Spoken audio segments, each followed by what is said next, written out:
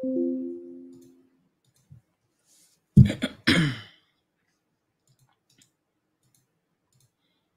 news. I have some important news for you. Interesting news. It's Blake and Aaron's Spilling the Tea with Sandy. Cayman's top news headlines of the day from CMR. Morning, Sandy. Good morning, Blake and Aaron. Morning. What do you have for us on a Tuesday? Okay, so a bit of court news. We spent all day in court yesterday. Oh, really? Listening to the Miss Cayman universe trial. Oh. Yes. Is it? It's interesting you put it that way, because is it the Miss Cayman Islands trial, or is it Tiffany's trial? Well, she holds the title. That is true. But she's not on trial universe. for something related to Miss Cayman, though. No. But Right, she's okay. Miss Cayman Islands universe and Tiffany Conolly at the same time. All right. And what happened? So, right, it was an all-day trial. The judge was trying to push it forward, but of course, it was not completed. So they will return in December. It's what's called a part heard. And essentially, the prosecution called their 3 witnesses. So they called the father. He was one of the people assaulted. The 2 primary individuals, well, 3 people really, because she also assaulted a police officer. But she assaulted a man, his son, and then the police officer at the detention center. So very, very powerful first witness, I must say. We're going to talk about it a little bit this morning, but yes, it seems like her defense is potentially that she just has serious mental health issues. And the lawyer on cross-examination was asking a lot of questions about whether or not the police had training dealing with people with mental health issues. And it was kind of like he really belabored the point a lot. To the point where at one point the judge asked him to move on. And do they?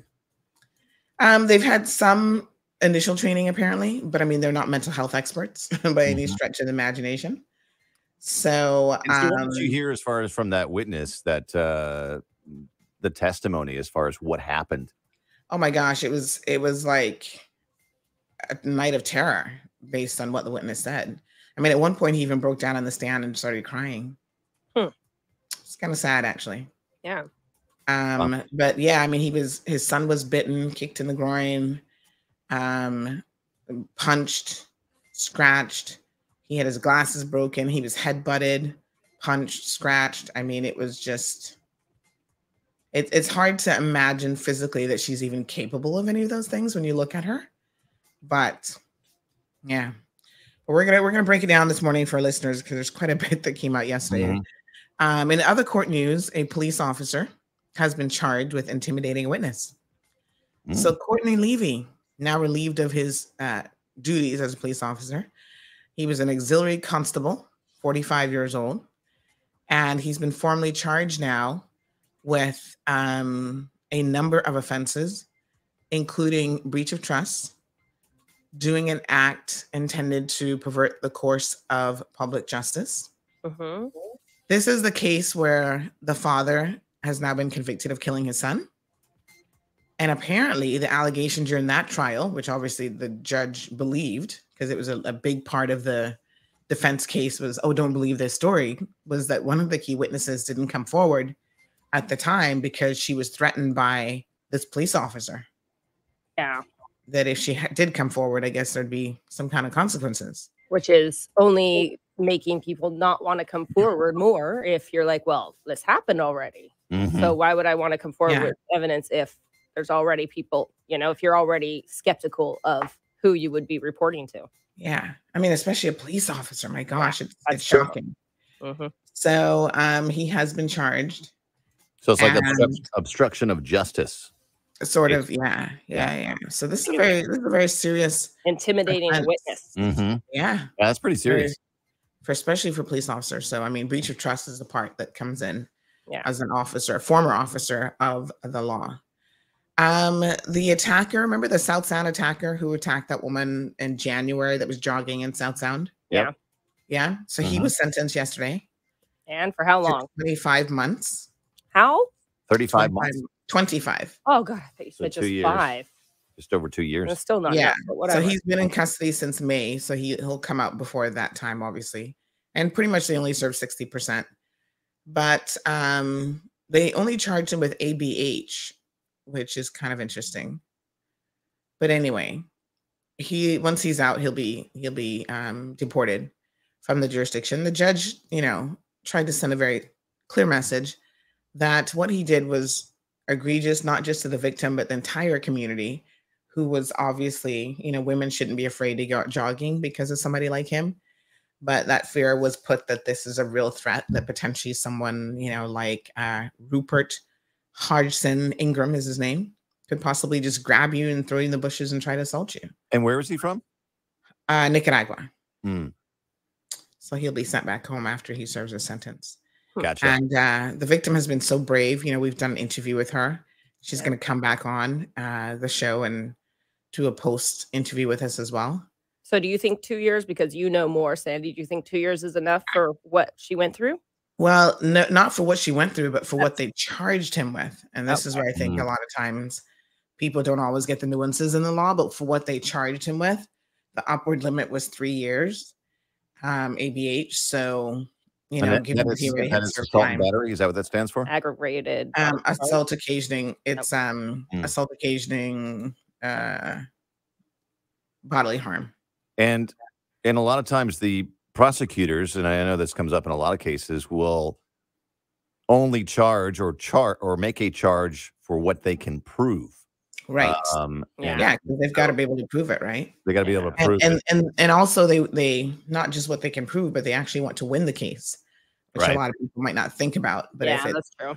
If it's a much more serious charge, they may not be in a position to win, which means that he would walk away scot-free. So, deciding what to charge people with can be a little bit of a legal. Do you think it's would it be unusual for the judge then to see and hear the case, knowing that probably could have been charged with more, but then give him the maximum for the lesser charge that he got? Do you think he should have gotten the 3 years then? Well, he pretty much did, but he's already got time served. So the things that would have been deducted from the 3 years. And she did express that she wished that she could have given him more than that. But, her hands are definitely tied, or any magistrate or judge, their hands are tied by what's before them. Well, the good news is that guy is no longer in the public, and he will never be again, because once he's out of prison, he'll be deported. So. Yeah, absolutely. So, quite an unfortunate situation. All right. Yeah, so all day yesterday we were in court getting updates on a lot of court news. So the police officer, he's actually going to be in court today for his first hearing now that he's been formally charged. Gotcha. Yeah, all so those are some of your news headlines today. That's a busy Tuesday morning. Yeah, I know. Absolutely. Catch Sandy's show right now on Bobo 89.1 FM. We'll see you tomorrow for Wednesday headlines. All right? Okay, sounds good. All right, folks, good morning. How is everybody? Let's go ahead and play our intro jingle and let's get this show on the road. Got lots to talk about today. Peppermint, sorrel, ginger, fever grass, or English. Get it ready. Your morning tea just got hotter. Ooh, honey child. On the cold, hard truth. Bobo 89.1 and Cayman's #1 talk show are bringing you morning talk like no one else. Monday Rewind, Impact Wednesdays, Caribbean Connections, and much more. Don't miss a beat with what's happening in the local community. Just keep sipping your tea. What a mess. Here's your host, live and direct from the Cayman Islands, Sandy Hill.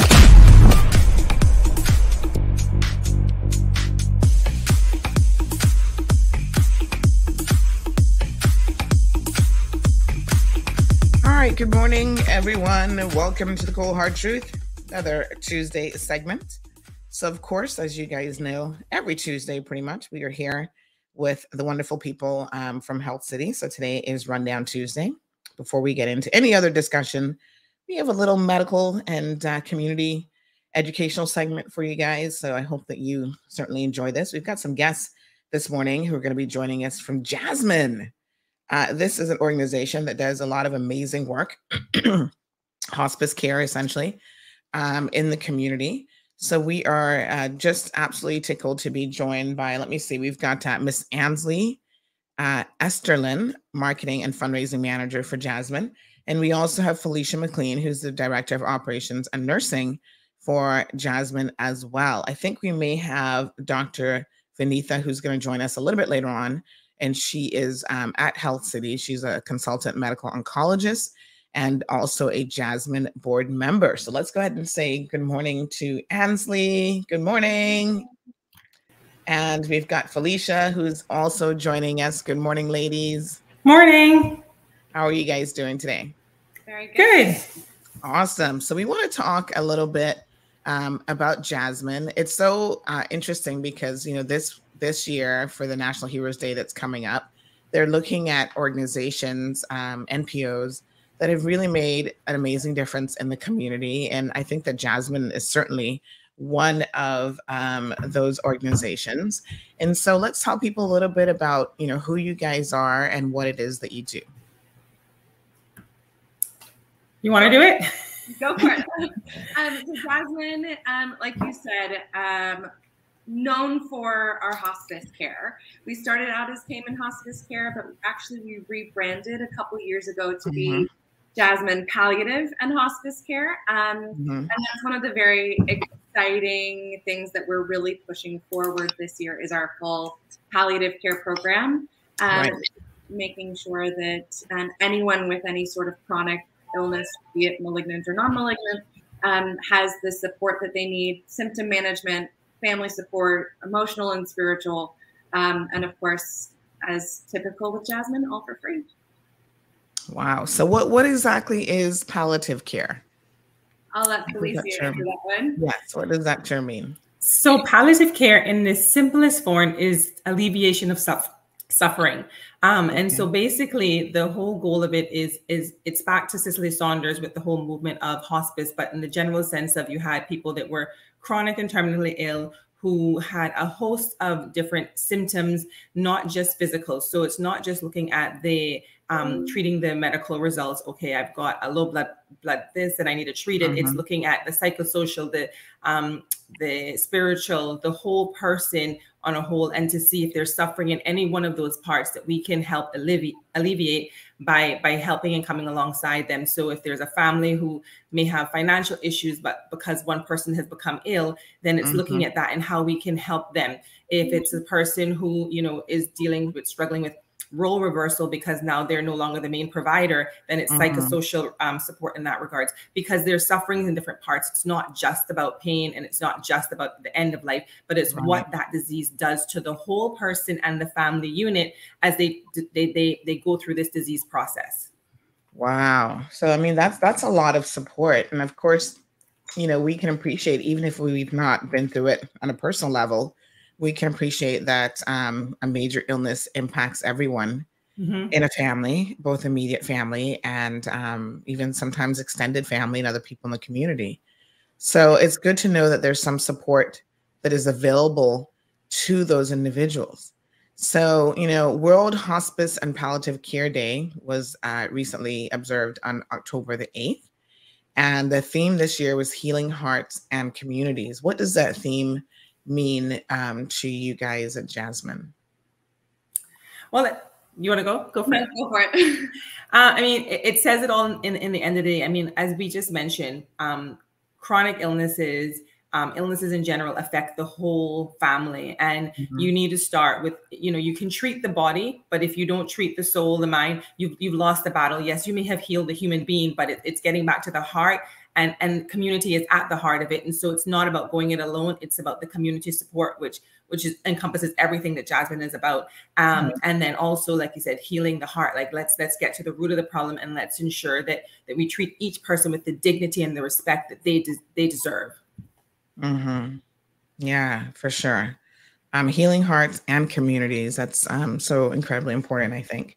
So at what stage would someone reach out to Jasmine? So I know you said that, you know, obviously there's been an expansion of what you offer through the palliative care aspect, but you know, I'm a person just in here listening to the program and I've got someone who's sick. How do I know it's time for me to reach out? That's a great question. It's one of the things that we work a lot on, trying to educate basically any stage. So if you were actually just diagnosed with, let's just say, kidney disease, you could actually reach out to Jasmine at that point in time to see how we could help the family transition through maybe needing dialysis, maybe needing support in that regards. Doesn't mean we're going to give you financial support, but we can help you find the means within the community that can help you, because it's new to you, but it's something we do every day. It doesn't mean you're going to stay on our service the whole time either. So you could come on, we could help the family and the patient get used to the new norm. And then if they're managing well, they'll be discharged from our services, and they can call us if and when they need us again, because it's a journey. We'll journey in and out of their lives through the course of their illness based on how they're managing. If it's talking to a child about the new diagnosis and how they're managing, then you could also, we can recommend there and try to partner with these family members throughout that. But anyone can make a referral. So anyone can call, and we'll touch base with them, and then we'll figure out who their primary care physician is and how we can support the primary care physician in managing that palliative case or that end of life case. And then if they're in agreement of wanting us to partner, then that's how they actually come onto our service. All right. So that's wonderful to know. And folks, of course, if you have your own questions about Jasmine, please give us a call at 936-BOBO. That's 936-2626. We do have, I see Dr. Vinitha Benoy has also joined us now as well. So we'll go ahead and bring her on screen. Good morning, Dr. Vinitha. How are you? Good morning. I'm good. Thank you. Good. So good to see you and have you here this morning. So we know that you're on the board of directors for Jasmine. So you're also, a consultant medical oncologist at Health City. Why did you decide to be on the board at Jasmine? What does Jasmine mean to you? Yeah, so, I'm an oncologist. That means I deal with patients with cancer. And, cancer is a chronic illness. Like of late, we treat it as a chronic illness. People are living longer, and with all the new treatments available. And as a result, they have a lot of symptoms. It is a journey. Cancer is a journey where, we have to deal not just with the disease, but we also have to deal with the side effects of treatment, the emotional, social, financial. I mean, it's a whole, you have to treat the patient as a whole and not just the cancer. So this was something that we are taught right from our training days. And during my oncology training, I've also done a basic palliative care course. And that actually, made me realize the importance of early palliative care in the management of patients with cancer.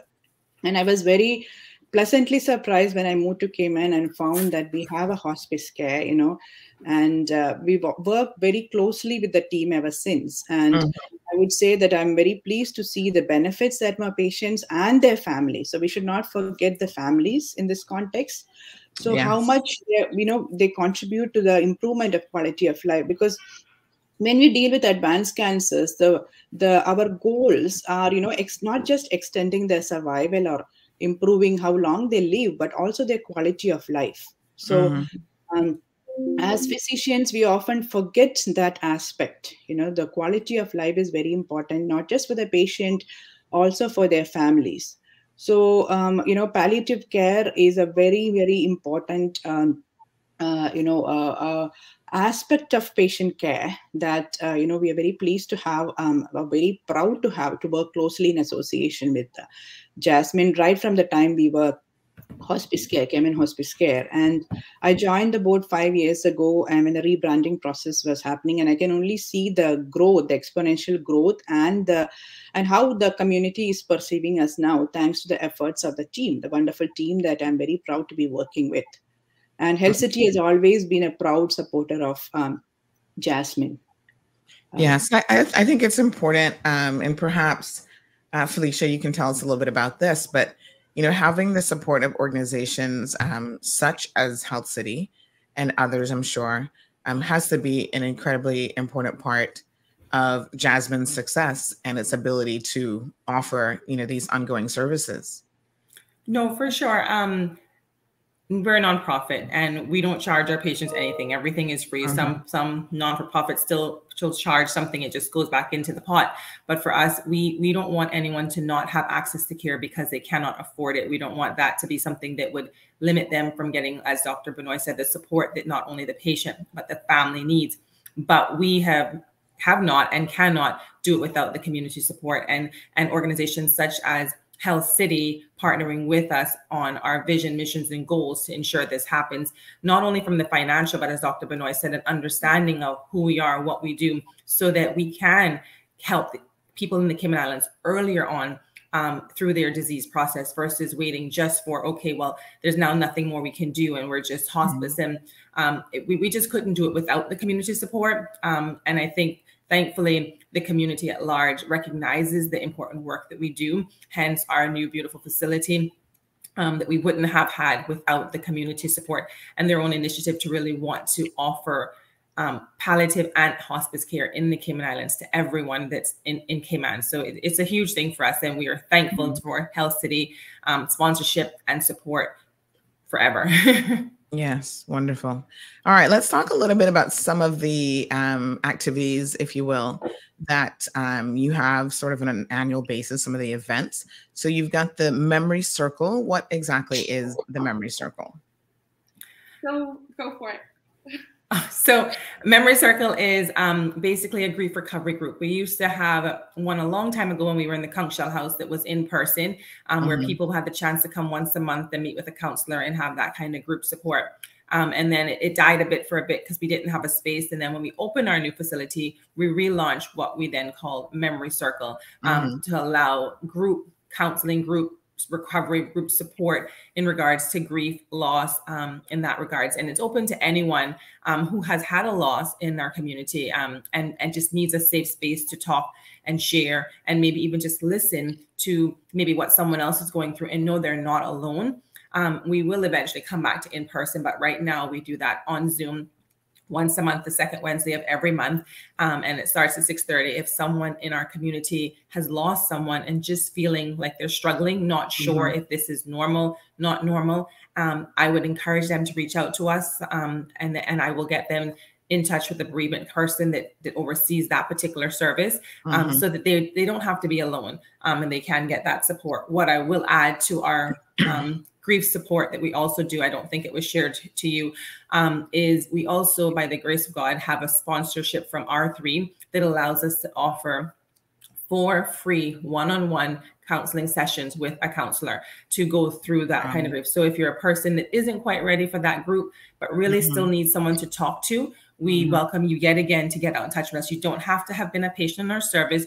All it means is that either I've had a loss or I'm even anticipating a loss. What people tend to sometimes think is I'm not allowed to grieve because I have to keep the hope that my loved one is going to make it through it. But it's still a very hard journey. And the thought process that your loved one may not be with you for that much longer, you start to grieve from before you start to have those symptoms. And so even anticipatory grief, we've seen that some of our patients get some help, or family members get help with even that, with what's to come. And so that's another service that we offer in regards to our brief support that we offer there. Right. That's so interesting.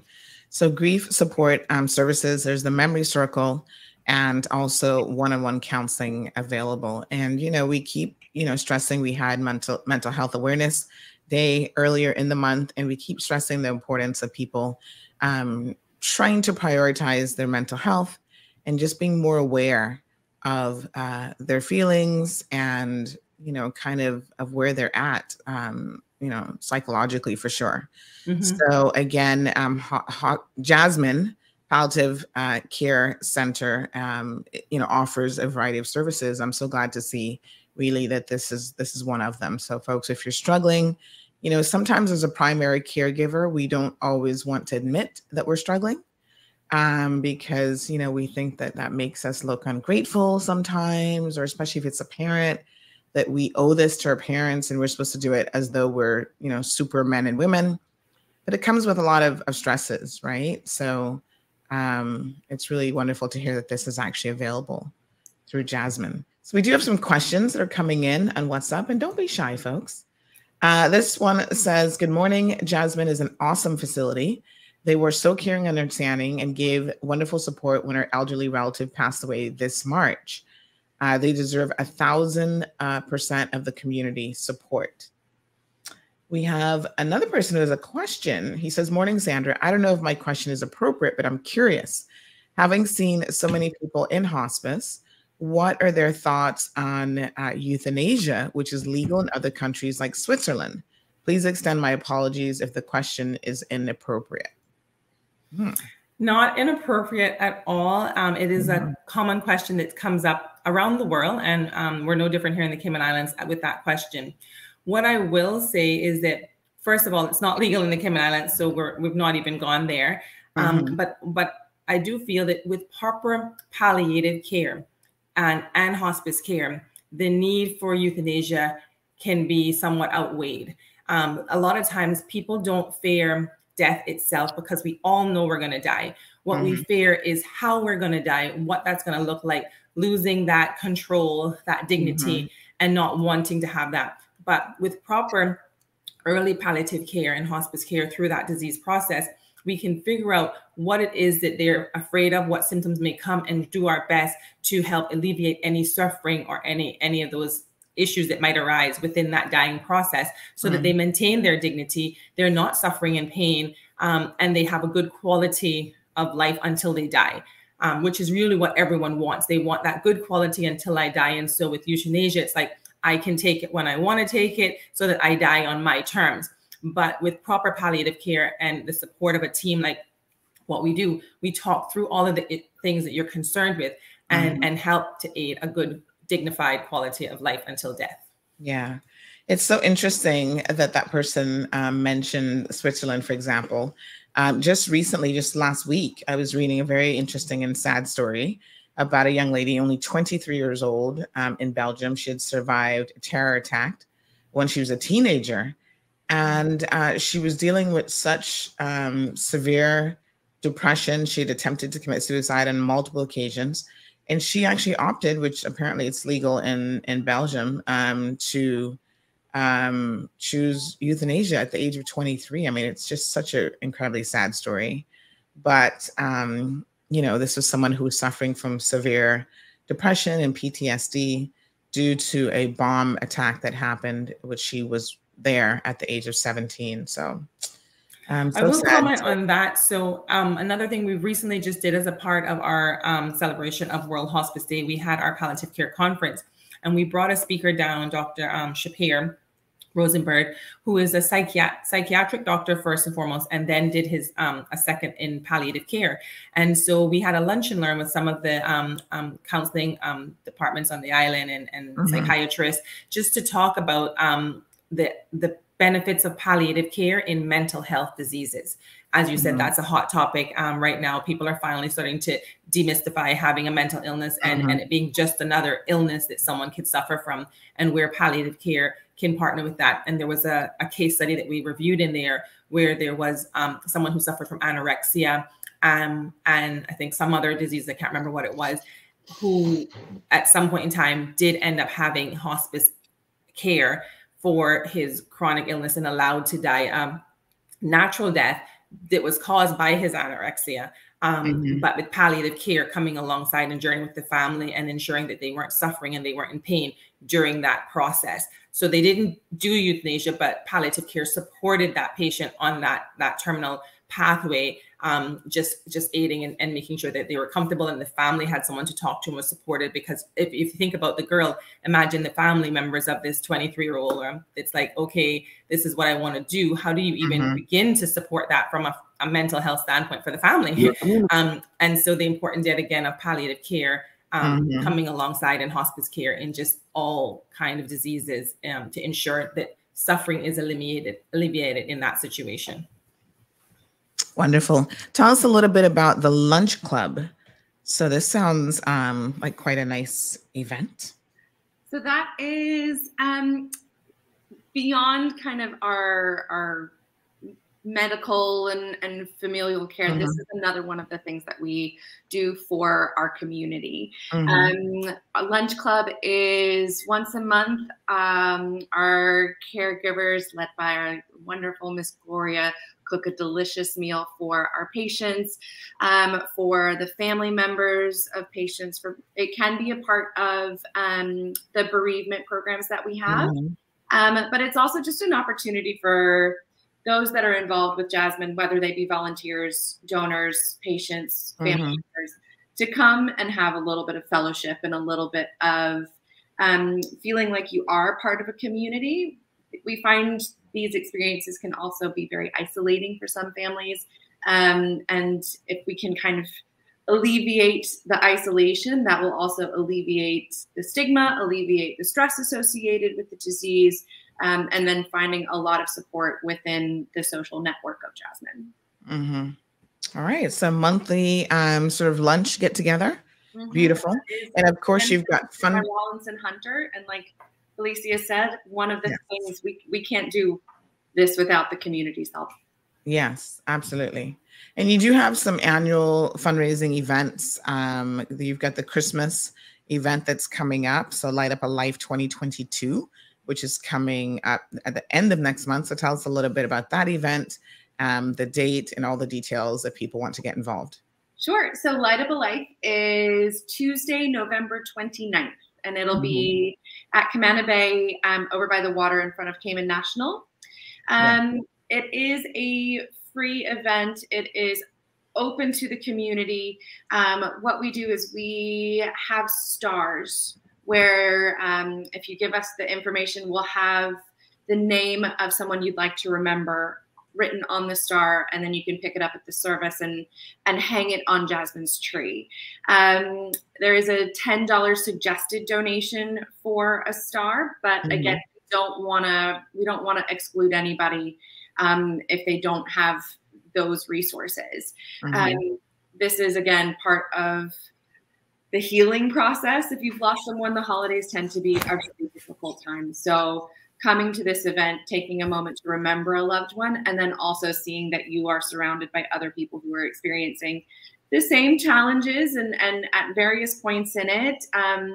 We have a grief counselor that'll speak. We have a pastor that'll speak. And of course, our medical director, Ginny Hobday, will speak. So it's a great opportunity to come and just remember someone before jumping into the holidays.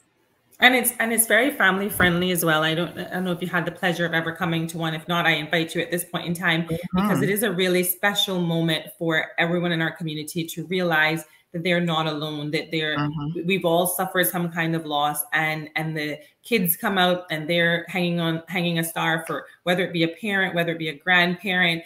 It's not scary, but it's very a nice quiet moment to reflect with other people on the life of someone that you've lost. There's a moment of silence. The National Choir comes and sings. It's a really beautiful event that is welcome. And it's not a fundraiser for Jasmine. The $10 suggested donation is just a donation suggestion. It's really about giving our community a chance to honor those that have gone before us. Beautiful. All right. If people want to get involved, we have the link in our Instagram. So it's at Jasmine Palliative Hospice, and you can get the Light Up a Life registration form. So that's the name of your loved one. We'll put it on a star. You can pick it up at the event. I highly recommend doing that. A lot of people in Cayman, we like to wait till the last minute, be like, we'll just show up. That's fine. We will have people there in the day, but it makes the event run smoother. And the time that you spend there isn't in a line, but it's sitting down with family, enjoying the environment, the moment. If you've pre-ordered your star ahead of time. So I really, really encourage everyone to go to our Instagram. If you can't find that, call us. We'll take your over the phone, and it just makes everything work smoother that night. Yes. Okay, wonderful. So Miss Bonnie is here. Miss Bonnie says, good morning, Felicia. You were a tower of strength when I lost my grandson, Dimitri. Always there to help me get through my grief. Keep up the good work. So that's Miss Bonnie from East End. Of course, we have to remember that, it's not just about sort of older people with, chronic illnesses and diseases. Sometimes it's our grandchildren, it's our children, it's younger individuals, it's babies who barely gotten a start in life that can be extremely stressful when you're having to deal with an illness for an infant, or even a situation where it's a sudden death as well, right? So the support system being incredibly important. Lavana is here. She says, good morning. I'm just coming on and seeing the topic. I would fully recommend Jasmine Palliative and Hospice Care. My sister spent her last days there. And on I never felt so appreciative in my life for the care that they gave her. I went home every night and slept good, knowing that she was well taken care of. Thank you, thank you, thank you 100 times. And sleep in peace, Lenorcia Brown. So some people just giving a little bit of testament.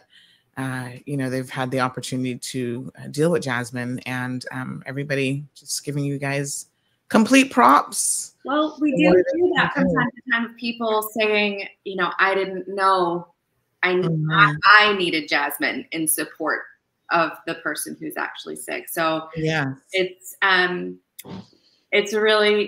lovely to know that we've really been able to help not just the patient, but also the family kind of go through life's toughest moments. Mm-hmm. Like Absolutely. For me, I agree. I mean, one of the things, and this fed for the rebrand that I and Dr. Benoit can tell you, I fought for the rebrand very hard because growing up in the Cayman Islands and knowing a lot of people here, and having more than one time someone say, well, I thought it was just for the end.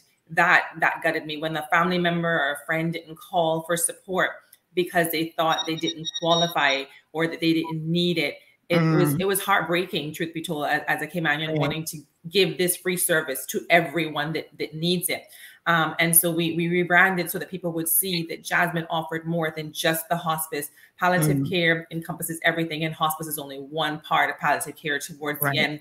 And we really want to impress upon people that, the caregivers, as you said, need the support. The patient needs the support. The whole family unit will function better with the support of the Jasmine team coming alongside. We've just heard that testimony where the sister was blessed by the support, not just her sister that died, but her herself being able to rest. It's a huge burden dealing with a chronic illness. It's a huge burden dealing with an end of life illness. And the beauty with Jasmine and the support of the community is that you don't have to do it alone. And if I could, impress upon my Caymanian community to pick up the phone and call when they're in doubt. Don't just say, well, I got to wait for the doctor to refer. And if they haven't referred, that means they can't help. It's better to call and say, we can't help this way because you're doing so well, than to not call because you think you don't qualify. Right. And when dealing with my patients, what I have found one of the obstacles was the fear of the word hospice. Because, when you tell hospice, they go Google up and then you find that, okay, this is the end of the road for me. My doctor is abandoning me. And, they give up hope and they get depressed.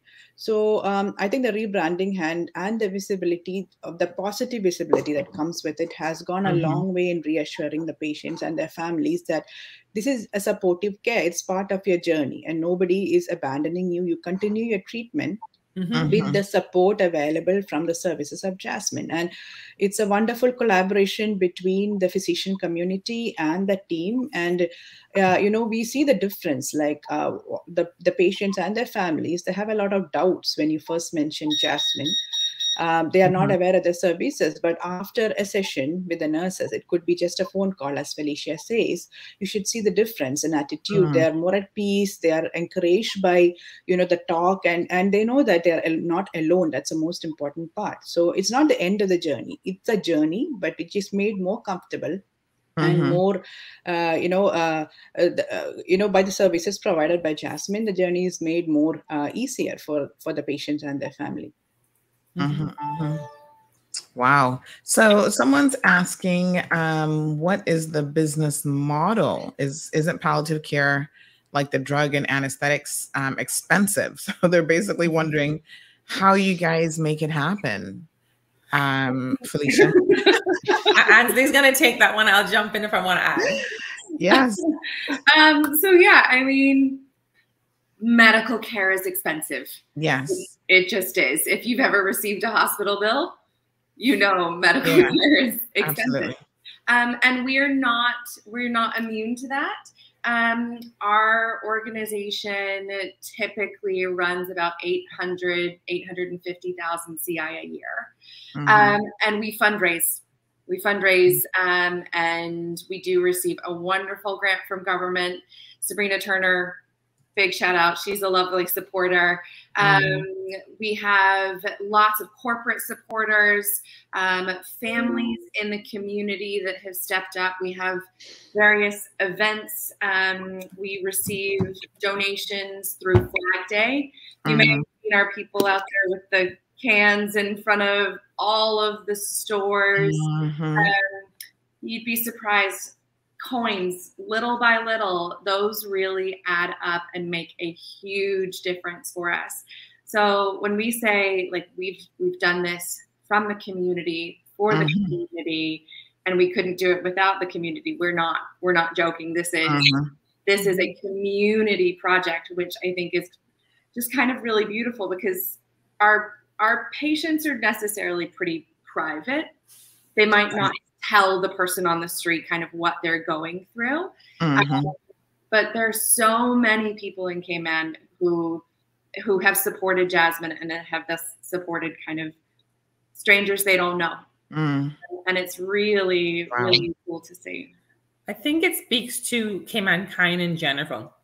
I mean, that is what it is. I mean, it's a culture. I mean, we've got a fancy word for it now, but from 22 years ago when we've started, the Cayman community has been in support of ensuring that patients don't suffer alone, and that they have the support they need, and they don't have, and just because from when we started, it's just been one more person by one more person understanding what we do, wanting to ensure, even though they themselves may not need it at that point in time, that they may. So you're kind of paying it forward. And then when we do touch these families will do in memory of donations back to us. Corporations that they work for may do donations back to us. And then now just growing into the corporate community even more, it's just continuing to get that committed giving, which we do struggle with. And we worry about sometimes. I won't say a lie, it does cost a lot. So thank you for that question. But we have Ansley, thankfully, and her assistant Jada, who work hard to come up with new innovative ways that allow us to gain support, not just for the here and now, but for the long term. And we're blessed that we're looking forward to hopefully starting an endowment program very soon, where a generous donor has come on board to kind of help us build, so that we really can ensure that the Cayman community, like I said, doesn't just have it for the here and now, but has it for the long haul. For the long term, yes. And of course, the need for volunteers would be something that would be worthwhile mentioning at this particular junction. So tell us how important volunteers are, what type of volunteers you need, and what are the things that they can do and contribute? Sure. So the biggest need for volunteers in one concentrated weekend is going to be Flag Day. And that's in February, where for 2 days, we need something like 300 to 400 volunteers over that weekend. And that's just taking a 2-hour snippets of time to stand in front of Foster's or Books and Books and invite people to support Jasmine with coins, dollars, little bits and bobs, and it really adds up. Beyond that, we have both kind of administrative or fundraising volunteers, as well as clinical, if you've got time and a skill set and the heart for it. And that can be pretty much anything. We have massage therapists that volunteer with us that we know that we can call on if we've got a patient who needs that service. We've even had people kind of just sit and listen to stories and then, write down all of the stories that a patient tells. Administrative is just, we run our organization kind of on a shoestring, just like every other nonprofit. We all wear a bunch of hats. We all burn people at both ends. So having that administrative support in the office is amazing, because then it just takes a little bit of the weight off of us that are in here. So patient care isn't exactly something that someone is ready for, or kind of feels like their realm would be best used. There's always the administrative support. And just for clarification, when we say patient care, we don't expect anyone to come in and lift, turn, bathe, or change our patient. They're really companions. The volunteer that goes, we call them clinical volunteers, but they're going to go in and spend time with that family, the patient or the loved one. If you have an Alzheimer's, the patient that you're caring for, whether that wife or that husband is sitting alone at home with that person who maybe cannot communicate the same way. So a volunteer coming in to spend time with the wife makes a big difference in her day and gives her the respite she needs to allow her to keep doing what she's doing, that support system in place. As Anze mentioned, listening to someone's stories and being able to type it up into a story that you can give to the family is another huge one. if they paint, if they, you know, any kind of talent that they do have, and they're willing to spend time with a patient or their loved ones, is all that it requires for clinical volunteers. And even when we talk to the administrative support, if you think of it, so we've got this beautiful facility, our office are kind of set back from the front door. So we have front desk volunteers who take shifts for 4 hours in the day, and they come and they sit there and they'll answer the phone for us, and they'll greet the people when they come through the door. It means that people get a nice welcome greeting when they come, and warm welcome. And also answering the phone is huge. It keeps Ansley and I doing what we're doing without having to be interrupted for everything. And so every little thing that you think that we could use that helps us to keep costs down and allows us to still give amazing care is what our volunteers do for us. And we could not do it without them. They make a huge, huge difference in just running the facility and ensuring that the families get that extra bit of love and attention. Wonderful. So if people would like to volunteer, how can they reach out? What's the best way? Sure. So info@jasmine.ky is the best way to get started. That's our email address. We also have a get involved button on our website where it will take you to apply to be a volunteer. It's more just an information form as opposed to a proper like application where you might be rejected. We're just trying to get more information about what it is that you might want to bring to the table and what your schedule is and that kind of thing.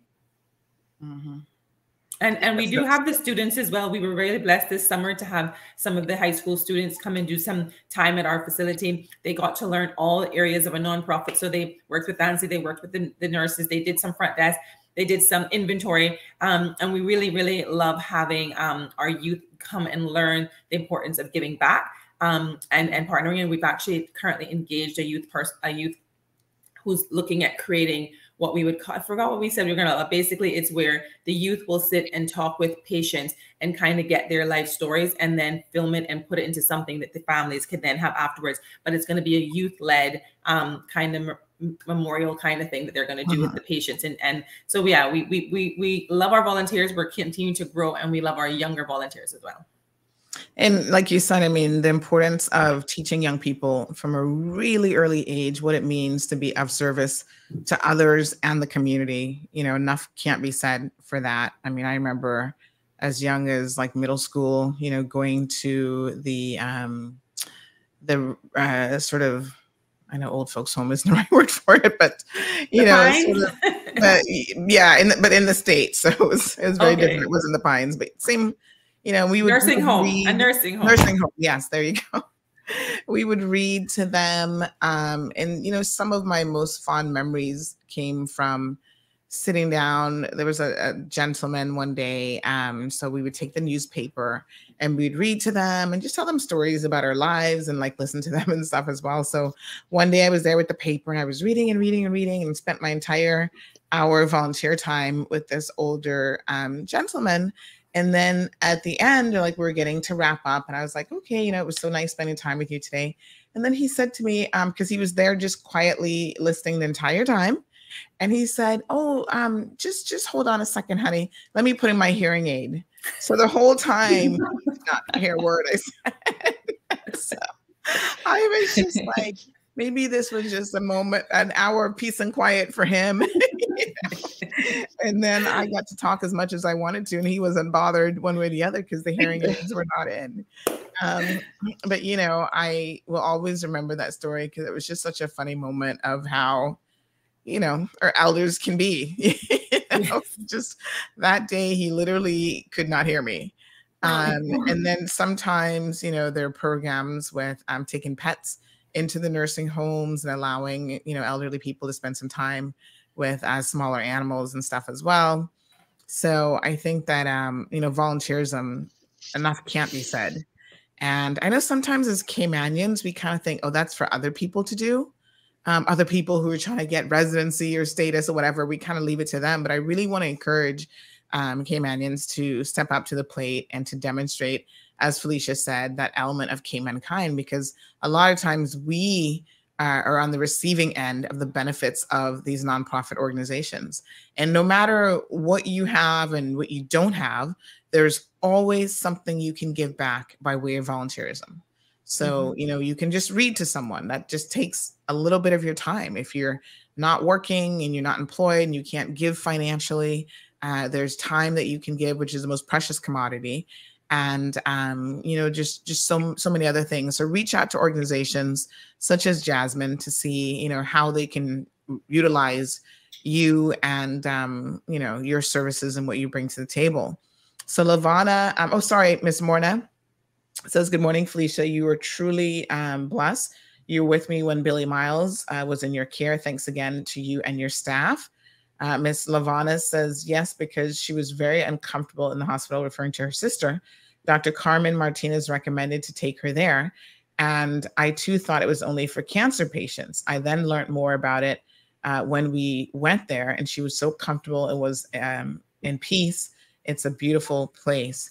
Miss Joy San says, good morning. At Miss Camille Pearson, mother's funeral on Sunday, she recommended Jasmine and said that they're the best and gave them a rating above and beyond. So lots of people singing the praises of this wonderful organization this morning, this NPO, Jasmine.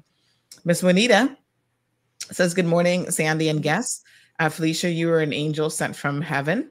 I would like to thank you so much for the home visits for my sister, Helen. At the time we needed help, Jasmine wasn't around, I don't think. So, but I want to thank you and thank you for your help. You are a Cayman in kind. Always keep up the good work and what you do to help everyone. God bless you. Wonderful messages this morning. Oh, Michelle says, thank you to Dr. Benoit and Jasmine for all that you did for my husband. Thankful and grateful forever to them. Some amazing messages here this morning. You guys must get a little bit teary-eyed sometimes. Miss Ann, just tuning in. Not sure what's being discussed. So Miss Ann, we're here with Jasmine. They have a little bit of time left with us about the wonderful, services that they offer in the areas of palliative care. And World Hospice Day was recently, World Hospice and Palliative Care Day was recently observed. So just telling people a little bit, Miss Ann, about what those sort of areas entail and what Jasmine does here in the Cayman Islands. So, Ms. Joyce, I love these kind of programs. It is an eye-opener for those of us that don't know. So wonderful. And I want to thank Cal City as well, because, normally they're here. This is their hour. And sometimes what they do is they actually donate their time to some of the NPOs and nonprofit organizations that they work with so that they can get the much needed exposure so that people can learn about these organizations and the important role that they play in the community. Ansley? Hey, Sandy, real quick. Do you think you guys would like a tour of the facility? Why not? You're on mobile? Show us. Yes, I love it. Get a live tour. A live tour. All right. And they can always see it on the website as well. So that's just a little meeting area for our nursing team. Yeah. Sorry, we've got our nurses here. Yeah. And so we really try to make sure the facility is a home. This is the kitchen that the patients are able to use. The internet might have started to drop out just a little bit there. But Felicia, when did this new facility open, by the way? I remember it's been a couple of years now. 2019. This is 3 years we're in, almost 4. We were blessed to have the now king, then Prince Charles and Camilla come and visit, and we were blessed to have Camilla, the Duchess of Cornwall, now Queen Consort, actually open the facility for us. And it just helped us with our whole rebrand and the launch of the facility. I think we might not have had as much publicity as we had with that for people to really see the facility. And so our inpatient residents that you're going to see now, in the past, we probably averaged about 6 patients for the whole year that needed inpatient care. And within our first 6 months, we doubled that. Wow. It's been amazing to see people be thankful for this welcoming space that she's showing you. And it's beautiful. It is very beautiful. You should come see it in person. It's really, the video won't do it justice, but it's a warm, welcoming place. The family members can stay with their loved one overnight on a pull-out bed. Each room it's a single room, so they get that room to themselves. They've got their own bathroom, and they've got their own balcony porch that they can kind of go out and enjoy if they wanted to. And we did our best to make it as homely as possible. There's also a living room in the main area that has a TV that Logic donates free Wi-Fi and cable for. And so families can actually come and sit back and relax. We've had a gentleman that was losing his wife, and his buddy brought a 6-pack of beer, and they kind of had that and enjoyed it. And so it was a real moment that they could just be themselves and get that break in an area where it's safe. Because when they do come into Jasmine facility, we do 24-hour care. So it takes the burden off of the family. It provides that respite or that support they need. Here's the family room that we're talking about. It has a massage chair, the sofa, and just nice and warm. And we say, make our house your house. That's our motto when they come in. And we treat the loved ones like kings and queens. So I remember another family member who brought her husband, and she wished she came sooner. Because you imagine sitting in a hospital room on the chair, the bells, the whistles, and everything going off. It's not quite the same. And so when they came in, we were like, put your feet up. You want some tea? We just catered to the wife. And that's something that the hospital doesn't have the time to do. So when we can offer that to patients and families, it's a huge burden off of their shoulders, and then still ensuring their families get the amazing care. I will mention that inpatient care does cost us quite a bit more. And as that service continues to grow, we're yet again charged with looking for new innovative ways to ensure that families can get that support if they need it. But it's definitely worth it for sure. Wow. So Lavana says it has a home feel, not like a hospital. Miss Ann says, thanks for the service, love, and care you all provide. And again, Miss Joyce Ann just really enjoying the program this morning.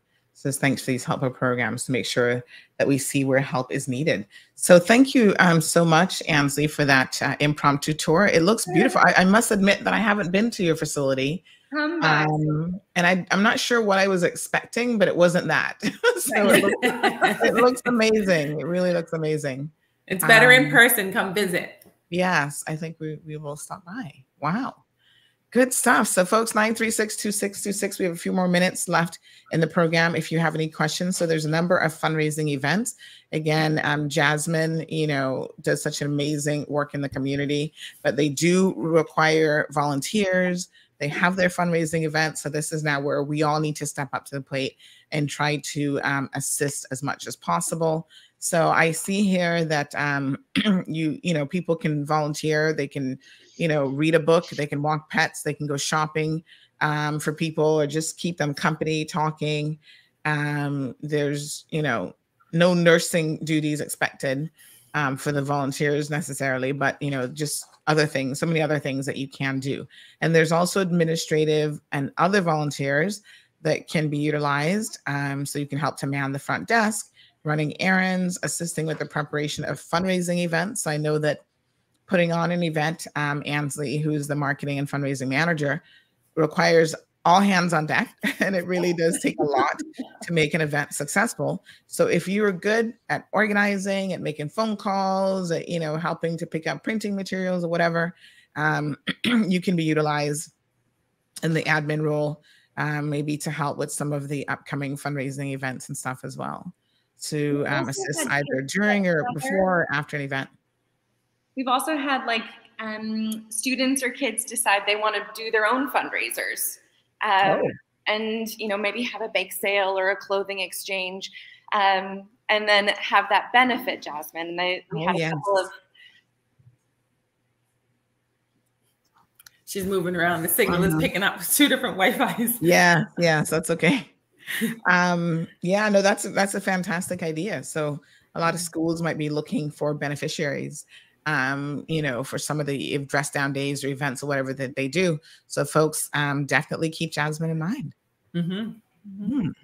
Beautiful. Miss Joyce Ann says, may God continue to bless you all. You have a special gift, and it takes people that love to do these kind acts when people are at their worst. Miss Ann says, very, very beautiful. Now we need such a place to care for our mentally and addicts, loved ones, when some family members are not able to care for them. She says Jamaica is not the answer. So I know that the mental health facilities soon come. I think Dr. Lacarte has definitely fought that battle along with the support group. And I know they're actively building a facility, which I hear is amazing. So I look forward to seeing that as well. Yeah, absolutely. All right, ladies. Well, thank you so much for coming on the program. Really, really appreciate learning a bit more about Jasmine. And Dr. Vinitha, thank you also for coming on. She sits on the Jasmine board. Do you need any board members, or are you pretty good at the board level? We're good at the board level, but you know, there's always an opportunity to join on one of our committees. So there's a fundraising subcommittee, there's a building subcommittee. There are lots of different subcommittees that may fit your fancy, and then that may be a trek towards the board at the end of the day. That if you were serving that committee and then a vacancy came in play, you're already connected to Jasmine, which would then help you to trend up that way. And we definitely could use more fundraising volunteers, building committee volunteers. I know nothing about running a facility, and so that committee really supports me as we continue to grow and expand our facility to meet the need that we currently have. So yeah, lots of opportunities. Just tell them to reach out if they're interested in volunteering, joining a subcommittee of the board, want to make a donation, whatever it is. As we've seen from the amazing testimonies, and I do get teary-eyed because for me, it's always like I get my flowers now, that kind of thing, like not afterwards. I hear of the benefits that the service that we provide has made for people, and that makes it all worthwhile and makes you want to keep doing it. So I'm very grateful for the support that we have. Without the support of the community, we would not be able to do what we do. So thanks to Health City for this spot and allowing us to publicize more about who we are and what we do through this medium. And we just look forward for more opportunities to ensure everyone knows who we are and what we do. Absolutely wonderful. All right, ladies, thank you so much. Really appreciate it. Have a fantastic day. Again, folks, volunteerism is the way to go. It's the way to live your life, being of service to other people. So please do give them a call or email them over at Jasmine, and they'd be more than happy to speak to you about the different volunteer opportunities. Thank you very much. We've got Miss Felicia, who is the Director of Operations and Nursing at Jasmine. We've got Ansley, who is the Marketing and Fundraising Manager, and Dr. Vinitha, who is a Consultant Medical Oncologist at Health City and also a Jasmine board member. I'm going to come and see you soon, Felicia. Yay! Thank you. Thank you. All right, folks. And don't forget that this is October, which is Breast Cancer Awareness Month. So, of course, we want to encourage everyone to schedule and get your mammograms done. Really, really important. And you know that Health City is offering a special $150 US during the month of October, where you can go ahead and do your breast cancer screening, mammography screening. That's a reduced cost in observance of Breast Cancer Awareness Month. So, folks, go ahead and get it done. The cost does not cover any additional screenings or follow-up, but, sometimes all you need is that mammography to know that you're good. Please, folks, I encourage all women and men to do your breast self-examinations and to also have your mammograms done. And this is available at the facility in Health City. Consultation with one of their specialists, which is going to take place also at the facility in East End or the Cayman Bay Clinic. Our patients can opt for a virtual consultation as well, is also included and available. So this is fantastic. So get your mammography. 525-8871 is the phone number, or you can email breastclinic@healthcity.ky. And just remember that you've got to book your appointments, and they have to be completed in the month of October to qualify for this promotional rate of $150 USD. So listen, let's take a commercial break, and then we're going to come back and talk about all the court news that happened yesterday and what else is happening in the community. Because like I said, Cayman is small, but a lot is always going on. So here's a word from Wonderland Christmas. Christmas trees, believe it or not, are on their way. They have to get here early for you to have time to decorate and put them up with your families. And, you want to have a good pick of the litter, so to speak, when it comes to Christmas trees. You don't want to be that person on Christmas Eve running around like a chicken without a head, trying to secure a Christmas tree, because by then, folks, it's too late. Get your Christmas tree early. The thing I love about Wonderland, I got a treat from them last year, is that they actually deliver. They do home delivery, and it was fantastic. We got to choose what height we kind of wanted based on the space that we have available. And so there are limited options. I know that everything has been in short supply over the last few years, including Christmas trees. So get your Christmas trees early, folks. Call, reserve the size that you want. And here's a brief message from them. Wonderland Christmas trees are here. It's official. It's Cayman's most wonderful time of the year. Don't delay or all the elves will give the trees away. Stop by our Christmas tree lot to select from the finest balsam fir trees, starting at $100 for 5 to 6 feet. Christmas lot is located right next to Cost You Less in Governor Square. Selected from the best farms in Canada, your tree has been grown with love and care by all our elves for many years. Wonderland Christmas Trees is owned and operated by experienced elves with over 6 years of industry experience. Don't trust your Christmas tree needs to anyone else. And remember, for every tree you purchase, Wonderland Christmas Trees makes a donation to Feed Our Future and Meals on Wheels. Visit wonderlandtrees.ky or find us on Facebook to place your order today. Christmas tree sales going on now. Don't delay. Wonderland Christmas Trees, your best choice for Christmas. Ho, ho, ho, ho! Merry Christmas! Christmastrees.ky is the address. Trees starting at just $110 and going up from there.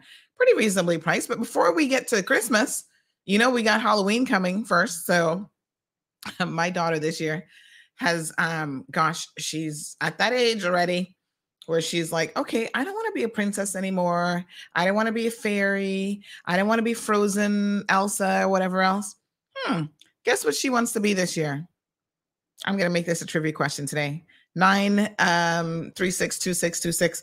Guess what she wants to be for Halloween? While you're thinking about it, the folks over at Home Gas put on a wonderful event every single year. I think they might have taken a little break because of COVID, but they have a haunted house event, which is a lot of fun, age appropriate, of course, you know what kids you can take.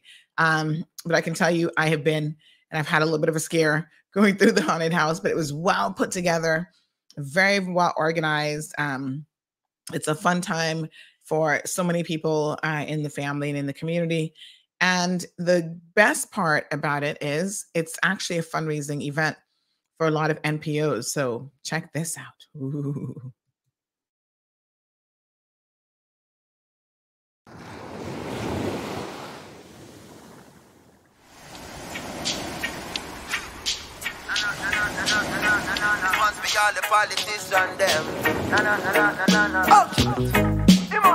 Oh gosh, my apologies.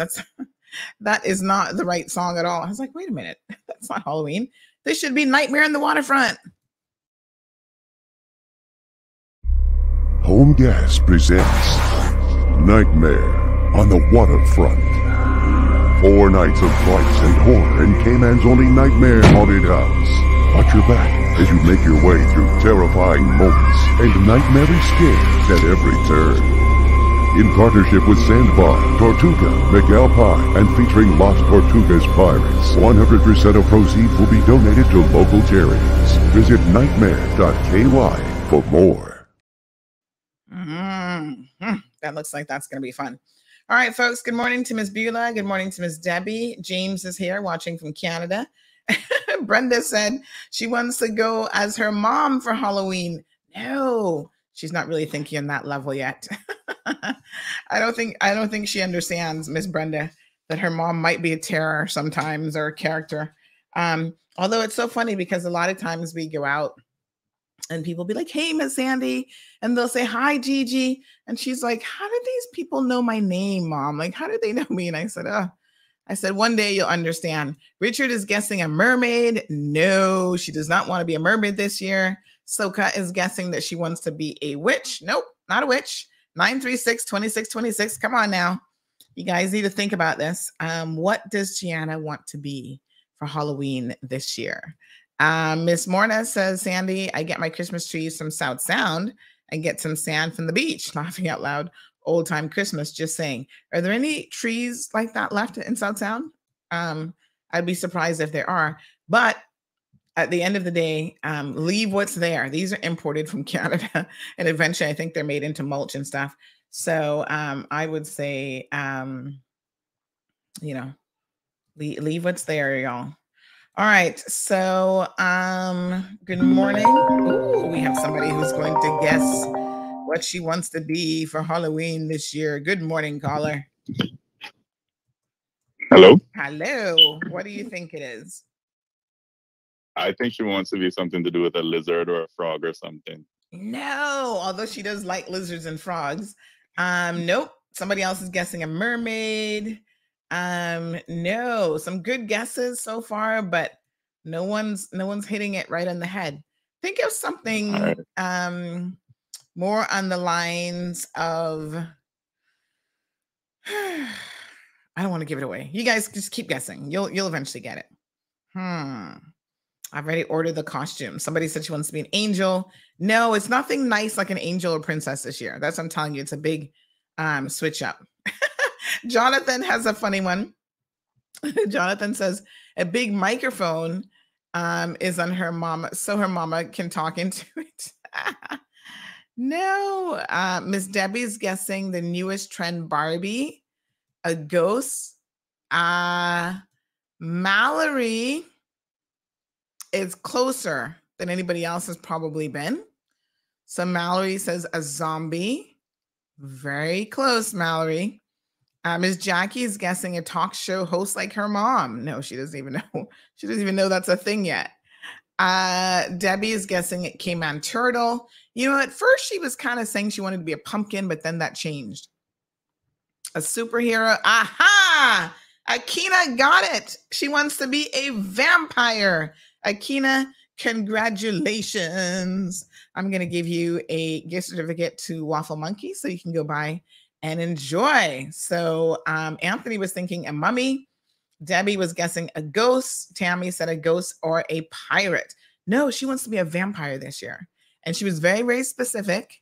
Like, we need to get vampire teeth and the works. So Akina, congratulations. Please WhatsApp us your contact number so that we can get that done. Get that gift certificate and stuff sorted out for you. Joy Sand was thinking a wizard. Some good guesses. So no, she wants to be a vampire this year. So we went on Amazon and we got her little vampire outfit all sorted out. 93626 Akina, message us so we can get you all sorted out. All right. So yes, that's what she's going to be. And we ordered it, and hopefully a friend is going to bring it for us just in time for Halloween. So I don't know if I'm going to dress up this year. I'm still a little bit like, you know, we obviously have to go and do the whole trick-or-treating thing with her. So maybe I'll put on a costume. I'm not sure. I don't know yet. I'm seeing. So Corrine says a vampire. Wow, I know. I was like, are you sure you don't want to be a princess? She's like, no. I was like, okay. It must have been one of those YouTube videos because she's like, oh, and can I get contacts? And I said, no, you can't get contacts. She doesn't even know what contacts. I'm like, contacts? I said, no. And then she's like, well, what are contacts anyway? And I said, well, something that children don't need to know anything about. So did you see that really weird story about a physician who was talking about how they removed 23 contacts from somebody's eyes?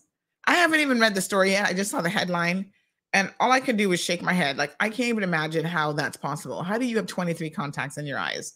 Like, how long did you leave those in for? That's disgusting. Oh my God.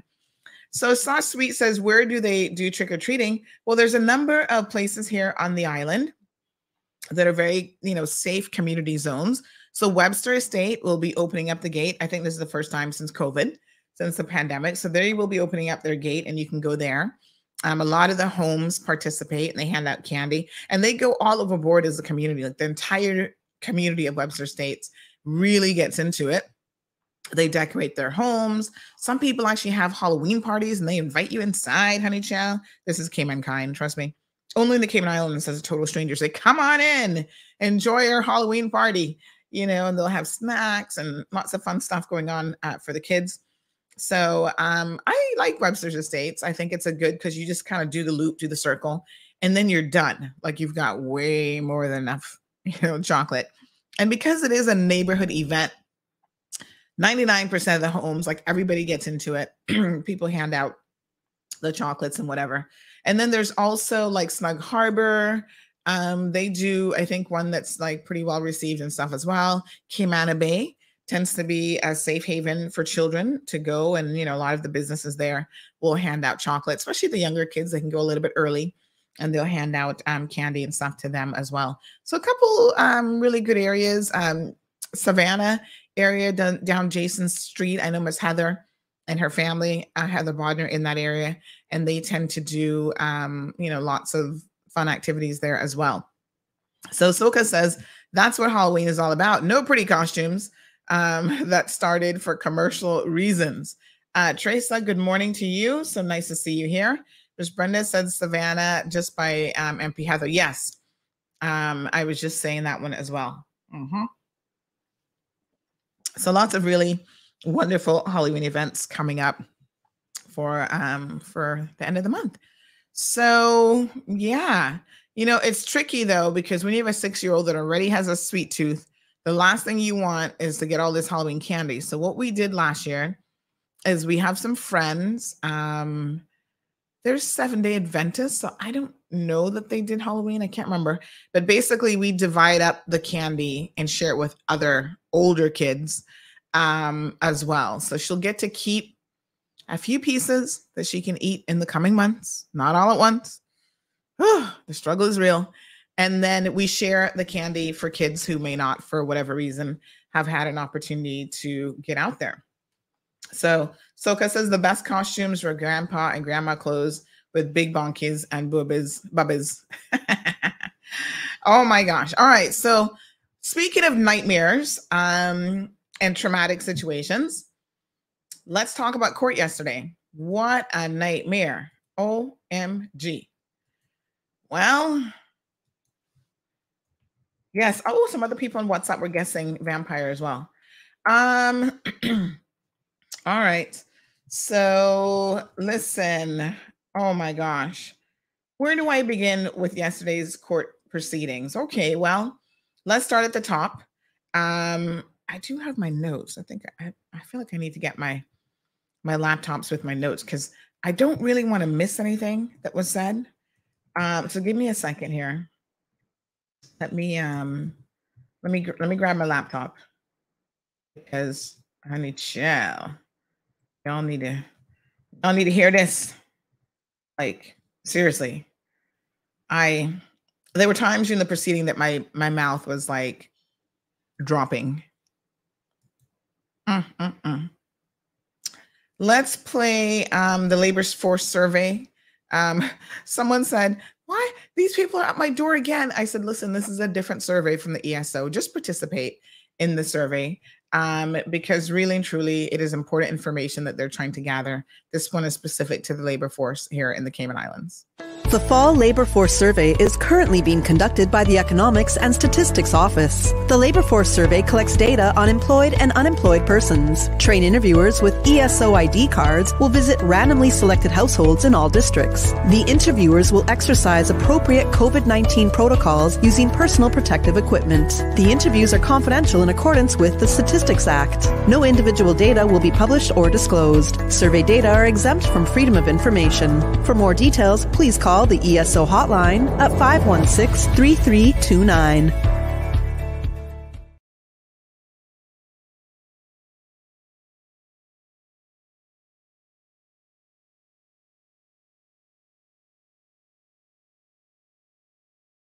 All right, folks. Right. So I'm just pulling out my laptop here, honey. Yeah.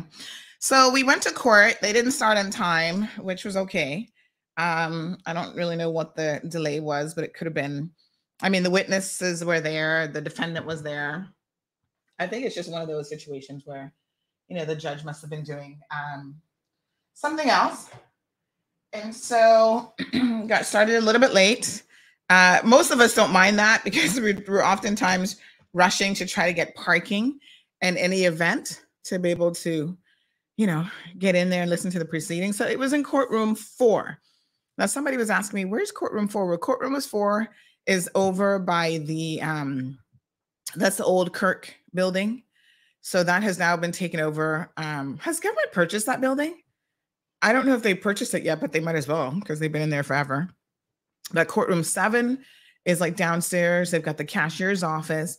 And then around the corner on the kind of like across from Burger King side is courtroom 4. And then there's a courtroom upstairs, which is 5. And there are judges' chambers and offices and stuff in that building. There's also the civil registry that is housed in that building as well.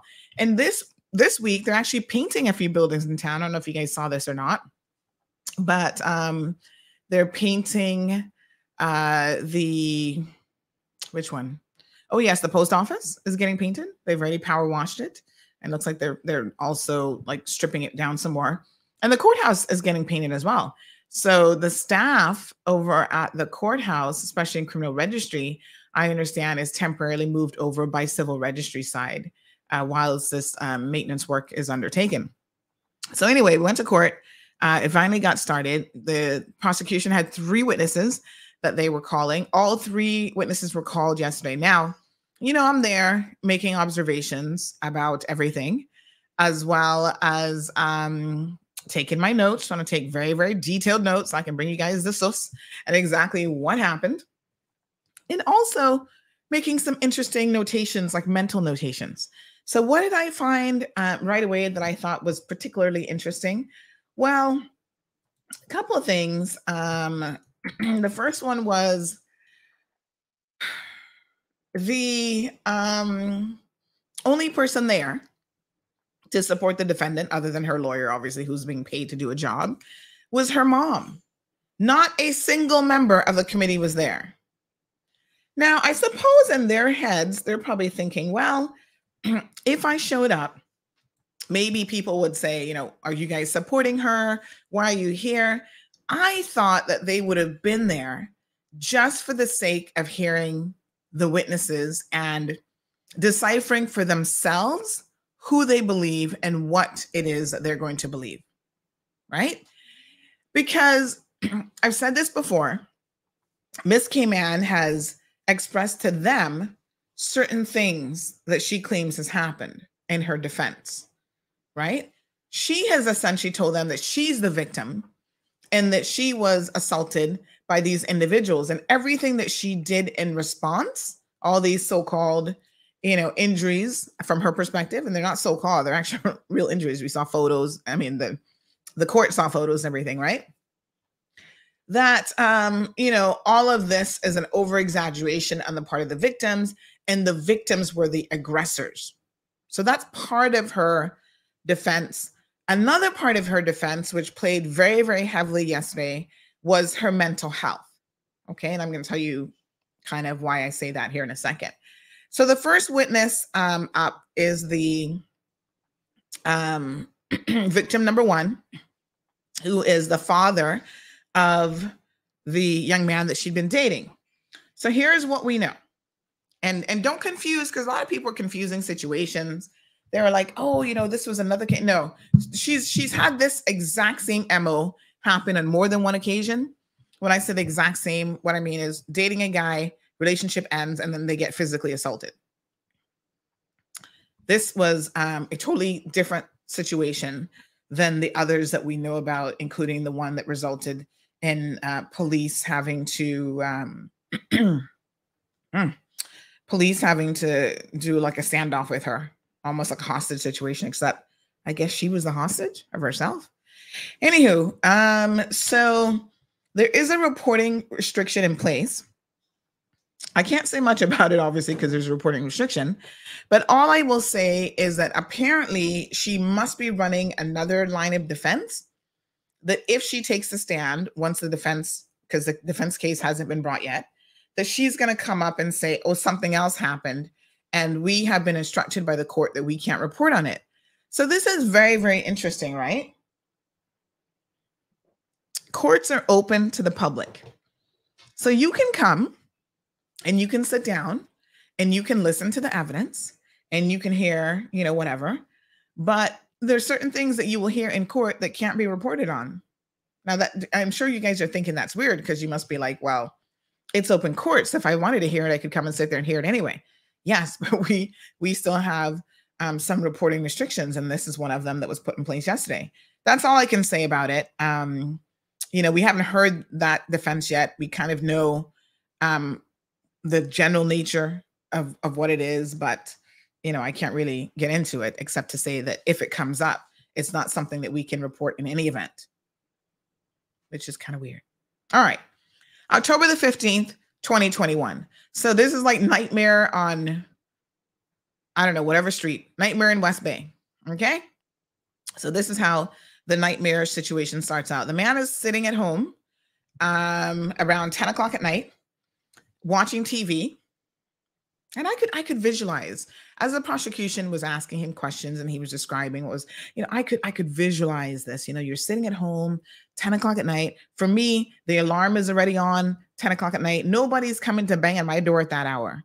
I even thought when Gianna's like in her 20s, if she's still living at home, somebody comes banging at my door, am I going to open the door? No. I'm going to be talking to them. This is where y'all need to get y'all a little Ring doorbell or some kind of security camera. I'm going to press that button and say, may I help you? Okay, what do you need? Because here's the most interesting part. About 2 weeks before this, there was an incident that happened with her and some phone where she took the ex-boyfriend's phone and wouldn't return it. She was at the residence. And at that point, she was refusing to leave. So the father said to his son, she's no longer welcome here. And I can't say that I necessarily blame him because he said that, he could see where this was headed for trouble. And she was refusing to leave the residence on the last occasion that they had some sort of an altercation. So his position was, do not bring her back to this house. She's no longer welcome here, whatever. But it does seem like the victim, the young man and her were still in communication. These phones, honey, chill, these WhatsApp messages. So they were still talking at some level. Now, she actually messaged his son to say that she was coming over. And the son said to his dad, Dad, Tiffany just messaged to say that she's coming over. And of course, that the dad has already said she's no longer invited. She can no longer be a guest in her home. So the dad was like, oh, it came across nice in court. But as someone who has read the court files, what I know that she actually said, and I guess, certain things come out in court evidence. But in the statements, what she actually said is, I'm coming the F over. And if you don't open that effing door, I'm going to beat you up. That was her attitude before she even got there. Like, you better open the door or else. Yeah. Uh-huh. I read the statements, honey, chill. So I'm telling you a little bit of the background information. So I was like, ooh, honey, chill. She is, Anyway, she comes over and she starts banging down the door. Imagine it. Boom, boom, boom. And the father says, 50% of the door is like glass, one of those doors that has a lot of glass in it. And so he was afraid that she was going to break the glass. You know how hard somebody has to be banging on something for you to be afraid that they're actually going to break the glass in the door? That's some force. Okay. So he opened the door in order to prevent her from breaking the glass. And he stood in the doorway, still not welcoming her in and saying, you can't come in here. And she tried to force her way in. And of course, he's trying to prevent her with his body from coming in the door. Then he says that he got punched. Hold on now. Let me go through my little evidence here, my evidence notes. Right. So he said he was apprehensive. It was a term that he used about her coming over because 2 weeks prior, she had resisted leaving the residence. And when she did, she took the young man's phone, some phone. Mind you, this is a 3-month relationship. Keep that in the back of your heads, right? So he said that he had made it clear to his son that she was not allowed in his house ever again. His quotes, extremely loud banging on the door. And since there's this glass pane in the door itself, he was very, very concerned that she was going to break the glass, open the door. She's belligerent. This is a quote. Belligerent, hostile, and threatening were the 3 words that he used to describe her immediate behavior. And she was shouting for the son to come out. Mm-hmm. Now, I imagine that the son was actually upstairs hiding out, and he was scared to death, that, oh my God, this woman's downstairs yelling and screaming and whatever. But it gets far worse. This was just the beginning of the nightmare on whatever street. Okay. He says that he immediately asked her to leave. She tried to push her way past him to get into the house. And when unable to do so, she took a step back and struck him in the face. Lord Jesus, what a mess. So I guess he was shocked by that strike, physically and figuratively. And he doesn't even remember. He said he can't remember if it was a open face slap, a closed face, left hand, right hand, because you know they're always like, well, what hand did she hit you with? You know, when you're in a situation like this, let's be honest, afterwards, you don't remember all of those details. You're just like, all I know is I was stunned when I just got a box across my face. Was it like, 5-pound box, a 10-pound box? All he knows is she stepped back. Now, you know, when somebody steps back and then boxes you, that's a proper box. I mean, I'm sorry to say, but that comes with, some force behind it. Otherwise, you don't step back. You just like slap the person. You don't need to step back for that. This was a box that really shocked the man for real, right? She stepped back, and as Caymanians would say, she put her back into that box. Yeah? All right. Anyway, he said that the box actually knocked his glasses off of his face. That's how hard it was. So again, that wasn't no little pia slap or whatever. This was a proper box in the face. Jim is here. Good morning. Jim says trespassing and assault. Oh yes, honey child. Definitely assault. Without a doubt. Yes. So anyway, the force of it knocks the glasses off of his face. He said that he was begging her. She then picked up his glasses, and he was begging her, because that was his only pair of like prescription reading glasses. And he was begging her to please just give me my glasses back. Now, this was an image, I must tell you. So when he was describing this, in my mind's eye, I could literally envision what he was saying, right? So he said what she did. She picked up the glasses, and he's begging, please just give me, Tiffany, I can, we're going to do a little reenactment here. Tiffany, please just give me my glasses back. Let me have my glasses. Just give me my glasses, please, Tiffany. She did this. This is his testimony in court yesterday. She held up the glasses, looking him. This is what he said. Looked me dead in the eyes, and with both hands, right, bent and crumbled them up and threw them on the ground. Oh my God. So this is how it went down, folks. Picks up the glasses, and he's begging and pleading. She's ignoring him. She holds them up, looking him in the eye. Now, you know when people make eye contact with you during an altercation, things are serious, honey child. Let me take off my glasses so that I can show y'all. Looking you in the eye, making strong eye contact with you. Take the glasses and then bends them and crumbles them up. Boom, drops them on the ground. Like, that is the biggest FU that you could probably have gotten in that moment. She's like, there you go. There's your glasses that you're begging for. Jeez and peace. So destroyed the man's glasses. I don't know how much it cost to replace them, but they had the invoice.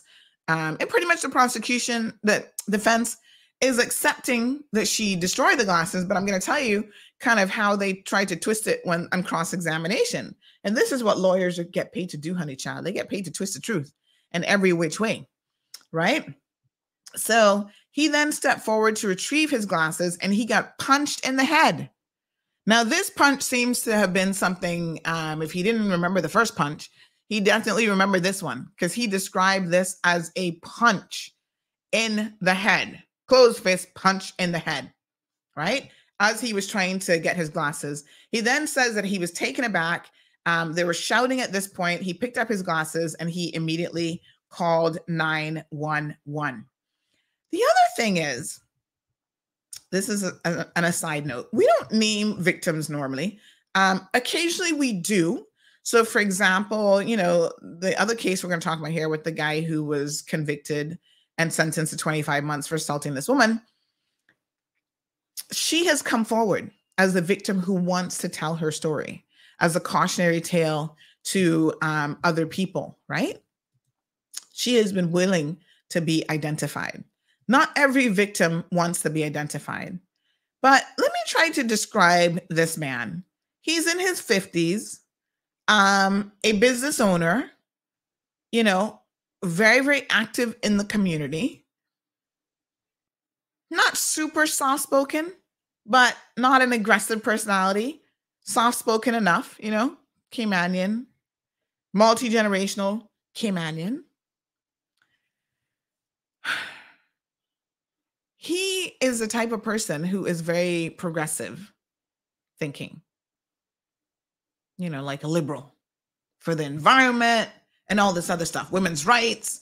So one of the things he said, which I thought was very, very interesting, he says, I was extremely conscious of the situation of having two men and one woman, trying to restrain her from striking us again while reasoning with her to leave.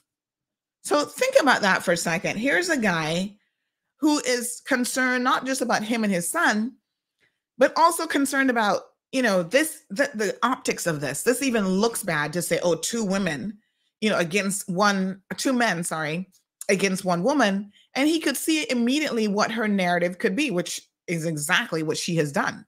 She has, in her defense, come out having her lawyer ask questions about, well, that's not what happened, is it? This is the alternative. And he stood his ground. He's like, that's not what happened. It's a complete fabrication, right? We'll talk about that here in a second. But he said that he was trying to do things like he called 911. So a lot of the assault was actually captured on the 911 phone call and the call to the police, right? And him and his son were, because at some point the son comes downstairs, they're handing the phone back and forth to each other. Like, okay, this is what she's doing now. Like they were really, really keen to try to be as like hands off, because she's going to now accuse them of all sorts of grievances. And she was just defending herself. And if you know this individual, you would know that like he's definitely that kind of person, right? Who's going to be like, I'm going to restrain her just so she doesn't continue to assault me, but I'm not trying to hit her. I'm not trying to punch her. They're like the tree loving, tree hugging kind of people in the community, right? Very, very peaceful individuals. You know, if she's having a mental health break, let's just, just try to get her out of here and stop having her beat us up. Keep that in your mind, because I'm going to tell you something else that happened here in a second. So then he shouts for the neighbor to come out and help him. It's actually an apartment complex. So when I first heard that he shouted for the neighbor, when I read the statement, I'm like, well, which yard was the neighbor in? But it was like an apartment complex. So you don't have to shout that far, I guess, for your neighbors to hear you. He shouted for the neighbor to come out so that the neighbor could then witness some of what had gone down again, so that when she tries to twist the narrative, it's not, people know, well, that's not actually what happened, right? So he says that he was able to grab a hold of her arms and tried to restrain her arms so that she could stop hitting him. And it was at that point that she actually headbutted him. Oh my God. Have you ever headbutted somebody before? I have never headbutted anybody in my life, but I have been headbutt by a toddler. Okay. Can I tell you, I had an instant headache. I told y'all last week that I'm not really a person that gets headaches for the most part, right? COVID gave me a headache, a day-long headache. That was like, oh, what is this? But when you have that kind of an impact on your head, and like I said, the only time I've ever been headbutted was by my own child. You know, kids think it's funny. She was just a little toddler, and she just bloop. And I'm sure it wasn't anywhere near being headbutted by an adult. Like it's a baby, for God's sake, that's doing it. But that hurt. And I was like, hey, you don't do that. You don't headbutt mommy. That's not nice. Now her head must be hard as a coconut child, because she didn't seem like she was fazed by it, but it gave me, as the receiver of the headbutt, an instant headache. Like literally I had a headache in the frontal area of my head. So I can only imagine being headbutted by some crazed woman who's scratching you up, beating you up, broken up your glasses, tearing off your shirt. So because he was trying to restrain her and she no longer had the use of her arms, she's using her feet, she's kicking, and she headbutts him. Wow. Jeez and peace. Anyway, he said it was repeated and sustained. They had multiple scratches, scrapes, and headbutts. The son eventually came down trying to help his dad. He was bitten on the chest. I mean, some of the details of this assault, maybe it's because I'm just not really a fighter after all, not a physical fighter anyway. I fight for people's rights, but, I've never had a fight in my adult life. Even as a kid, I wasn't going around fighting. Now, I would defend myself. So if you start any foolishness with me, I am going to defend myself. But kind of think of of it, I've only had to do that once. Only one guy was stupid enough in high school, Mike, to do it, to try to get in a physical altercation with me. So I guess I don't know. I don't even know what this fighting is about. I was like, what? Headbutting, kicking, scratching, tearing off the man's shirt. They have a photo of him where you see the shirt. I mean, they don't hand us the photos, but I got a little glimpse from where I was sitting of like the shirt looks like it was like torn on the side, almost like he was in, back in Greece, how they wore those little togas or whatever. It kind of looked like he had one of those on because his shirt was half torn off the man's body. So one sleeve was completely off, all kind of scratch marks and stuff. The sun comes down, he gets bitten. Is that normal? When you're fighting, do you bite people? Do you headbutt people? I just thought the whole thing was just so weird. So he got bitten on the chest, he got headbutted, he got scratched, and he got kicked in the groin. Oh my God. Well, I got to tell you, Sharon says hats off to that gentleman, because if it was my daddy, he would have knocked the hell out of her. And I'm telling you, they really say Duppy knew who to frighten. And I guess she must know which victims to pick, because honey child, I cannot imagine having to sustain that level of aggression on your front door steps, on your front porch, and not respond in kind. You're just trying to hold her till the police get there. She is a real lucky young lady. You hear me? Because I know enough Caymanians would have turned into her and beat her until the police came with legal rights too, because then it's self-defense. Anyway, that's not what this guy did. I don't think they put one single lick on her. They were just trying to hold her. Oh my God. Strong Will says, good morning, Sandy. Hope all is well. You need to use Andre's words. Mighty God. Yes, Andre Papacito. Papacito. Papacito Stevens. Yes, child, this would be an appropriate time to say, mighty God. My God, what a bang-a-rang. Yes.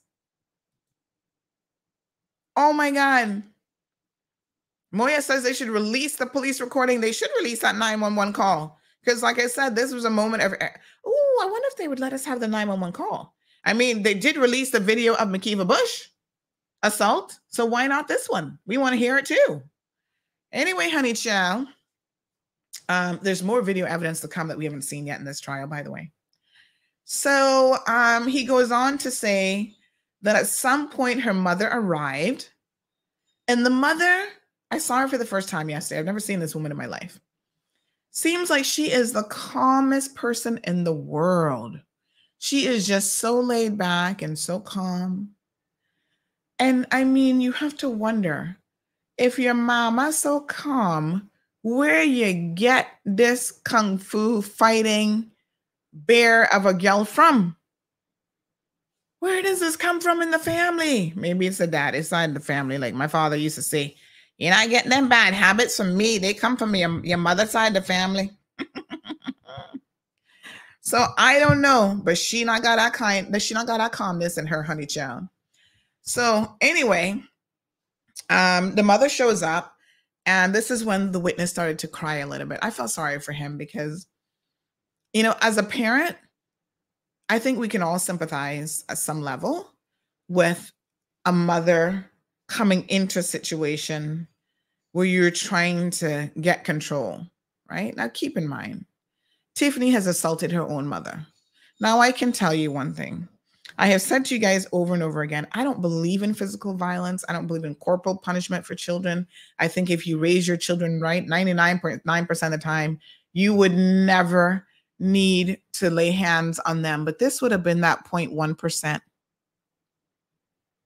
If my child rolled up on me, telling me she gonna assault me, I'm sorry. But that is the one day. Y'all listen very carefully now. Because if you ever hear me going to jail for busting up a young adult, that would have been the one day that it would have happened.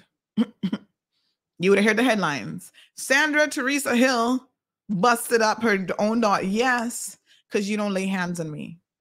This is the one time now when them old people used to say, I brought you into this world and I will surely take you out, that I can understand why you'd feel a particular way. What kind of lack of respect where you could put your hands on the woman who brought you into this world, and at the end of the day, look at who is there. Look at who is there to support you through thick and thin. Nobody else, not a single committee member coming to sit down and hear your case. Not your sisters, not your cousins, not your daddy, nobody else, just your mother. Respect this woman with everything you have, not just when it's convenient for you. Huh? Anyway, the testimony given is that the mother showed up, started talking to her very, very calmly. I said to myself, this poor woman has already experienced this so many times that she knows yelling and screaming, it don't even make no sense. Don't even get started. Just calmly spoke to her. And the young lady was saying, Mommy, why do they always do this to me? And she started, and then the witness, the gentleman, started crying on the stand. Why do they always do this to me?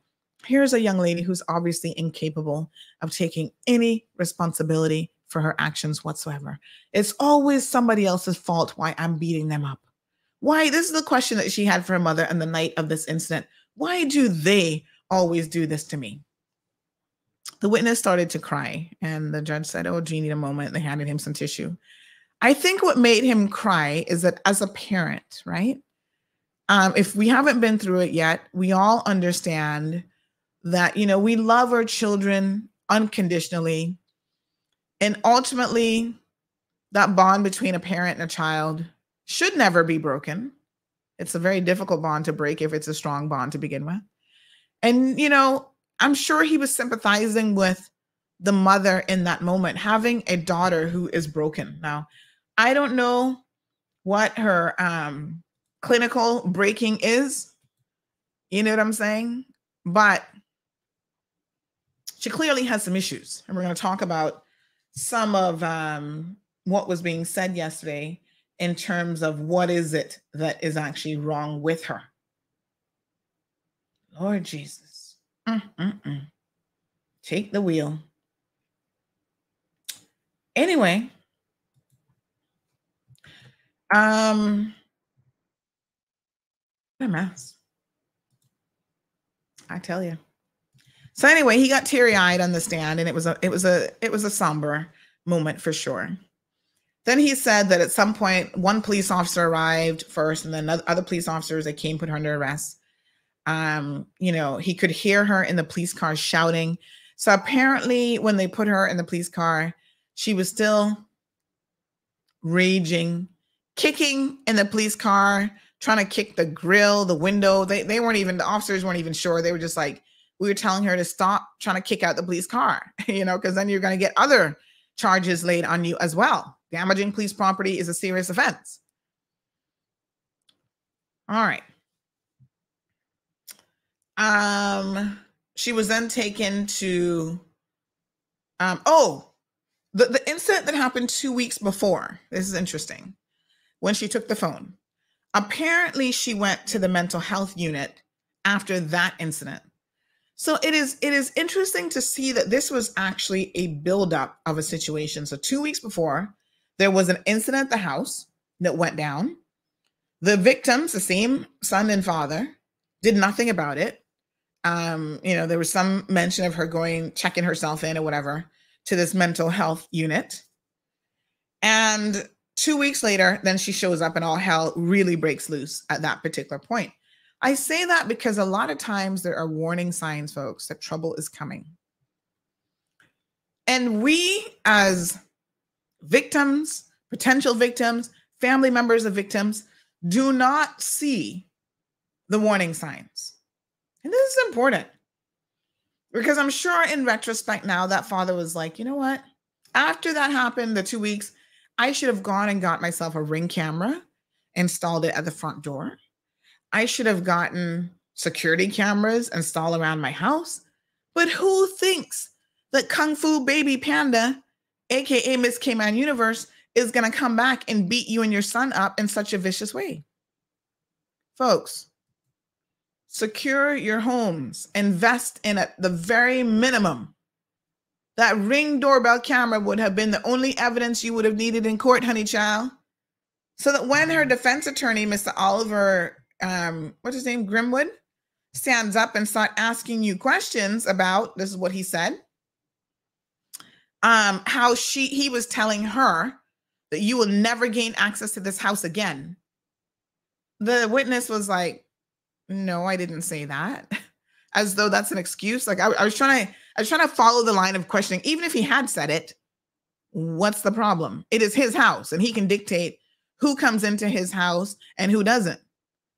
But yeah, this was the first question. Well, you said to her, you'll never have access to this house again, didn't you? And he was like, that's not really how I speak. And honest to God, like I said, I don't know the victim like super personally, but it doesn't even sound like something that he would say. So he was like, no, I didn't. That's not how I speak. That's not something I said. But, you know, he said, as a matter of fact, he'd never communicated to her that she was not welcome to the house. He had spoken to his son about that. He had said to the son, she's not welcome to this house. He never had a conversation with her about it. So now the narrative is, oh, you were telling her, you know, in an aggressive way that you can never have access to this house again. And all of this was allowing her behavior to escalate, right? Then the defense goes on to say, you put hands on her, step forward. So look at how they flipped the narrative now, right? So that was what I told you earlier, was what the alleged victim has said in this case. Now the defense comes and says, you're the ones who put you put her hands, you know, there she is in the door. You open the door. Yes. Up to that point, we agree. Then the story starts to change. You put your hands on her. You step forward to her, right? And then they claim that she fell down, landed on the floor in the door, like on the porch floor. And then this assault, like you guys basically assaulted her, right? And her response was to then do all this other stuff to you. The father said, absolutely false. That's a quote. Absolutely false. He said, this is a complete fabrication. That's not how it happened. And the way that they put questions to you, you guys should always know this, because if you ever are a witness or a victim in a situation, some of these lawyers, they're asking you a question, but you don't even know if it's a question. Because the way that they word it is they word it like a statement. And you're like, is that a question? So then it is up to you to then indicate whether or not, Paul says no audio. Paul, should be audio. Whether or not you agree with that statement. And so a lot of witnesses get confused. Like if you've never been on the stand before, you're like, what? No, that's not how it happened. So the judge took a moment and said, listen, he's going to put certain things to you. If you don't agree with those things, then you say, no, that's not how it happened. No, I don't agree with that. You know, he's making these statements, but you don't have to accept that the statement is true. So it can be a little bit confusing. So she's claiming a little bit of self-defense then. And they claim that the victim walked over and held her down, saying to her that the police were going to be called. Now, keep in mind that this is a young lady. I don't know where in West Bay she lives and how far it is from this house, but she actually took the time to cycle on a bicycle, right? Didn't have a car. She probably still can't drive because remember, she'd lost her license for a whole other court case, a whole other shenanigan, right? So she probably can no longer drive. She got on her bicycle, which, by the way, how does Miss Cayman give her a car? How does the ministry give her a car if she doesn't have a valid license? How does that work? Are they going to give her a chaperone as well? I wonder. Anyway, I digress. So yes, so she gets on her bicycle. And, you know, I have to wonder, what was she thinking the entire time that she's cycling over to this man's house on her bicycle? Pedal, pedal, pedal. I'm going to beat him up. Pedal, pedal, pedal. He better open the front door. Like that would have given you, say it was a 5-10 minute drive. Like I said, I don't know where she lives. And the two of these met because she was selling some car or buying some car from him or some story it was. And that's how they met, because of an EK Trade ad. Y'all be careful of these ads now, honey. Yeah. So she cycles over there before all this pops off, having a little bit of ample time to think about what exactly it is that she was going to do. Anyway. Then the defense attorney says, well, I'm looking at this photo of your glasses and they don't really look that bad. Just the top bar is bent a little bit. So, I'm also referring to your initial statement to the police. It doesn't say it in such detail where she was like looking you in the eye and twisted up your glasses and threw them on the ground. Are you now saying it in this manner for special effects because you're trying to make an impact in court? The gentleman was like, no, I'm saying it like how it happened. A written statement was very, very condensed. And now I'm giving the details of what transpired that night and the details of what was in my written statement. So the lawyer was trying his best. I mean, I wasn't convinced. This is a judge alone trial. But, I wasn't convinced at all by the defense attorney. So we'll see in the end whether the judge is or not. So he's like, oh, you're trying to just play this up to make it look worse. And he said, my glasses were completely destroyed and had to be repaired. You've got the invoice for that. Oh, no. I'm not disputing that you had to replace them, but it wasn't really, the damage wasn't really that bad, was it? Listen to me. There's a reason why these lawyers get paid what they get paid, because they are good, honey child. They'd be having you question yourself like, did this really happen? Well, look at the photo. The photo doesn't look that bad. And he's like, well, the photo might not capture that the glasses were completely destroyed, but trust me, that's exactly what, Anyway, obviously they couldn't be repaired. So then that was the first witness. Witness number 2 was the first police officer. He was the first one to arrive at the scene. So he said, he joined in by Zoom because I think he's off island or something. But he said he observed 2 males and 2 females. There was an adult female who was standing next to them.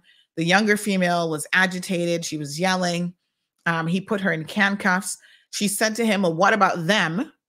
As she's being put in handcuffs.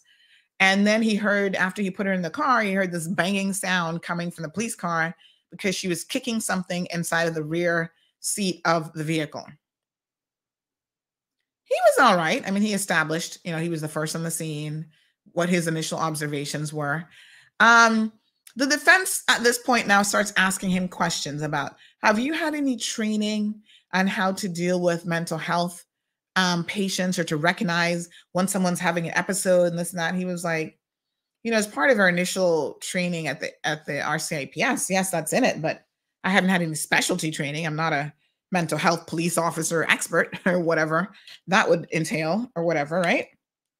So he said, no, I mean, that's not his area of expertise and he hasn't had any additional training. It's kind of interesting, the point that they were trying to make, which at one point the judge kind of told him to move on, the defense attorney, because she felt like the question was asked and answered and he was kind of belaboring the point. She was like, just move on. Obviously, there's no in-depth training of RCIPS officers on how to deal with mental health patients or to even identify that someone is a mental health patient.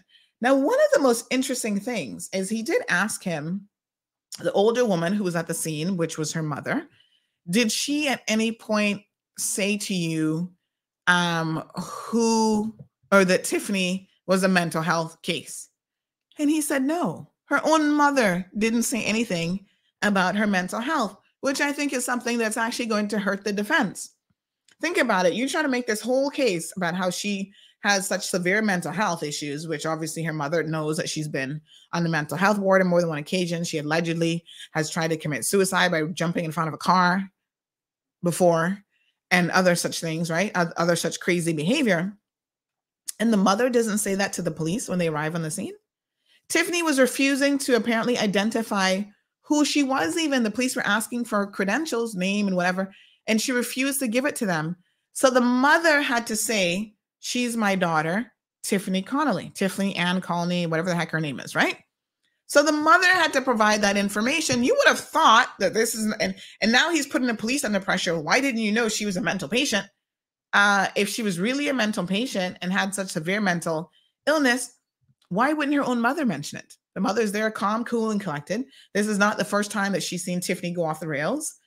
She's been assaulted by Tiffany. She's pretty well versed in how this is probably going to go down. She should say, my daughter has a history of mental health issues. Send her to the mental health ward. Call her doctor. Here's the name of her physician. Maybe she needs a mental health facility, shot in the bunkie or whatever. Get her to the proper medical care. So I found it bizarre that he was pressuring the police about this question. Her mother, of course, will not take the stand. So no one's going to be asking her that. But if it was such a critical thing to her care and understanding what was happening, why didn't the mother mention it? It is a little bit bizarre. And I think I don't know if they always tell lawyers, don't ask a question that you don't know the answer to, because then you look stupid. And, at some point you might get an answer that's going to, so I felt like this was one of those questions that maybe the lawyer didn't know the answer to. Well, did the mother tell you? And it's like, nope. Oh, she didn't? No. The mother didn't mention anything about her mental health. Okay. So he quickly moved on from that. The second police officer that took the stand was a female officer. She said that she was using her body to, like, her head and other things in the car, slamming up against the car when they had put her in the police car. She was cursing profusely, was the term that was used. So she kept telling them, F all of you, like over and over and over again. At some point, she would calm down a little bit. So even when they got to the detention center, they did take the handcuffs off of her. She calmed down a little bit, and then she would get agitated again. Now, yesterday, the prosecution, this was the last prosecution witness, then they started playing video footage from inside the detention center, but they had to stop it because time was running out, right? And so when they go back now in December, they've set aside 2 more days for the remainder of the hearing. And we haven't really seen a whole lot yet in the footage, but I'm assuming this footage is going to show this police officer getting assaulted and Tiffany's behavior at the detention center. But what we have seen, just a little snippet, is where one of the other officers behind the desk, I guess he's an intake officer, whatever, was asking her to put on her mask. So remember, we were still in a time last year, still COVID, you had to wear your mask in certain places, mandatory, blah, blah, blah. And she basically told him in a very flippant way, what are you worried about my mask for? Put on your own mask properly and you wouldn't have to worry about me. Just like, so having not seen the rest of the video, I'm just like, ooh, this shows an element of her personality. You understand now how we're going to get into the details, and we're going to see unrefuted evidence. Video evidence don't lie about your stinking attitudes and you're assaulting people, whatever. This isn't left up to, well, the victim said this, but his glasses weren't really that mashed up. Maybe it wasn't that bad. When you have video evidence, child, the evidence will speak volumes. Y'all run out and get y'all a Ring doorbell. Have cameras in your home so that when people go off, you have the evidence to say, here you go, police. This is actually what happened. Independent, verifiable evidence. Get your dash cams. When you have those accidents happen, the other person's like, no, you're at fault. Oh, really? Pull out the dash cam footage. So this video, I'm looking forward to the next hearing in December because this is going to get uber interesting. But already the attitude's there. You can't tell me to put on a mask in here. Actually, at the time, it was the law. But you see that attitude? That attitude of non-compliance. I'm like, why are the Miss Cayman committee members not here listening to this? Because they don't want to know the truth. They want to live in their little fantasy make-believe world of pageantry. If they wanted to know the truth, they would have been there yesterday and heard the witnesses for themselves. It's open court. Anybody can come. I wasn't entirely impressed with this second police officer. 95% of the questions that she answered, she just said, I do not recall that. I do not recall that. I do not recall that. It occurred to me, RCAPS, if you're listening, you need to give your police officers some training on how to go to court and how to answer questions. At one point, even the judge was a little bit confused. She asked the question, when you say you do not recall that, does it mean that it didn't go so? Because again, he's putting statements to you, or you just don't remember. And she was saying, well, she just doesn't remember. Now, here's the thing.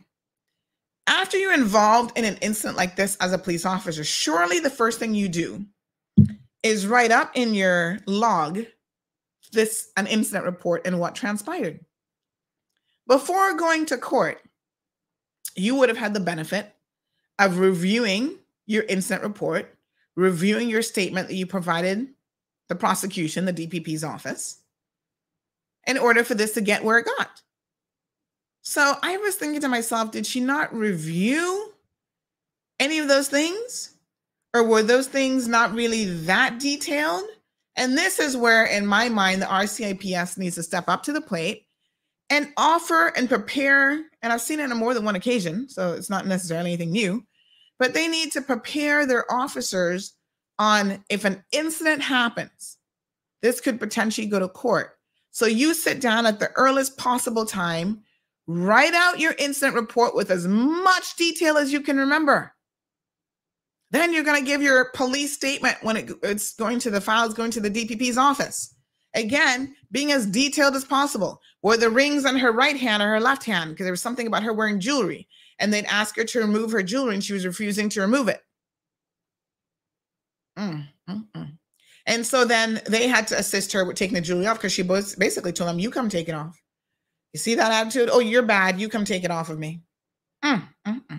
I hope to God all of that is on video because I sure am looking forward to that section.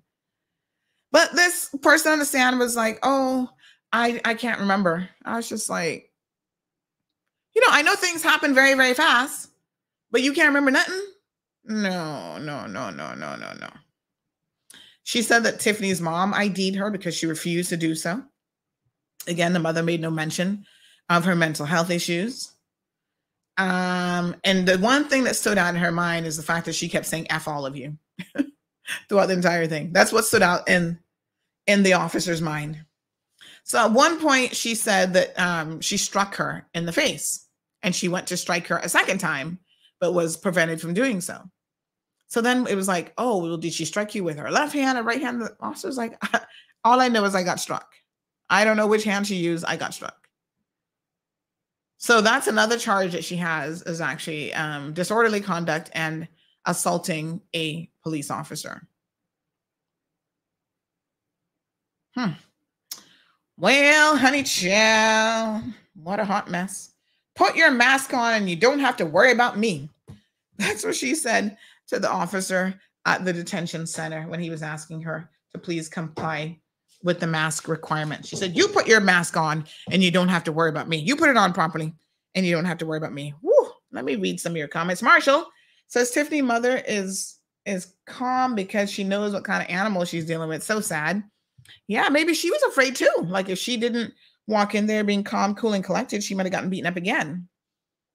Karen says, and this person is representing her country. Yes, she wears a crown, honey child.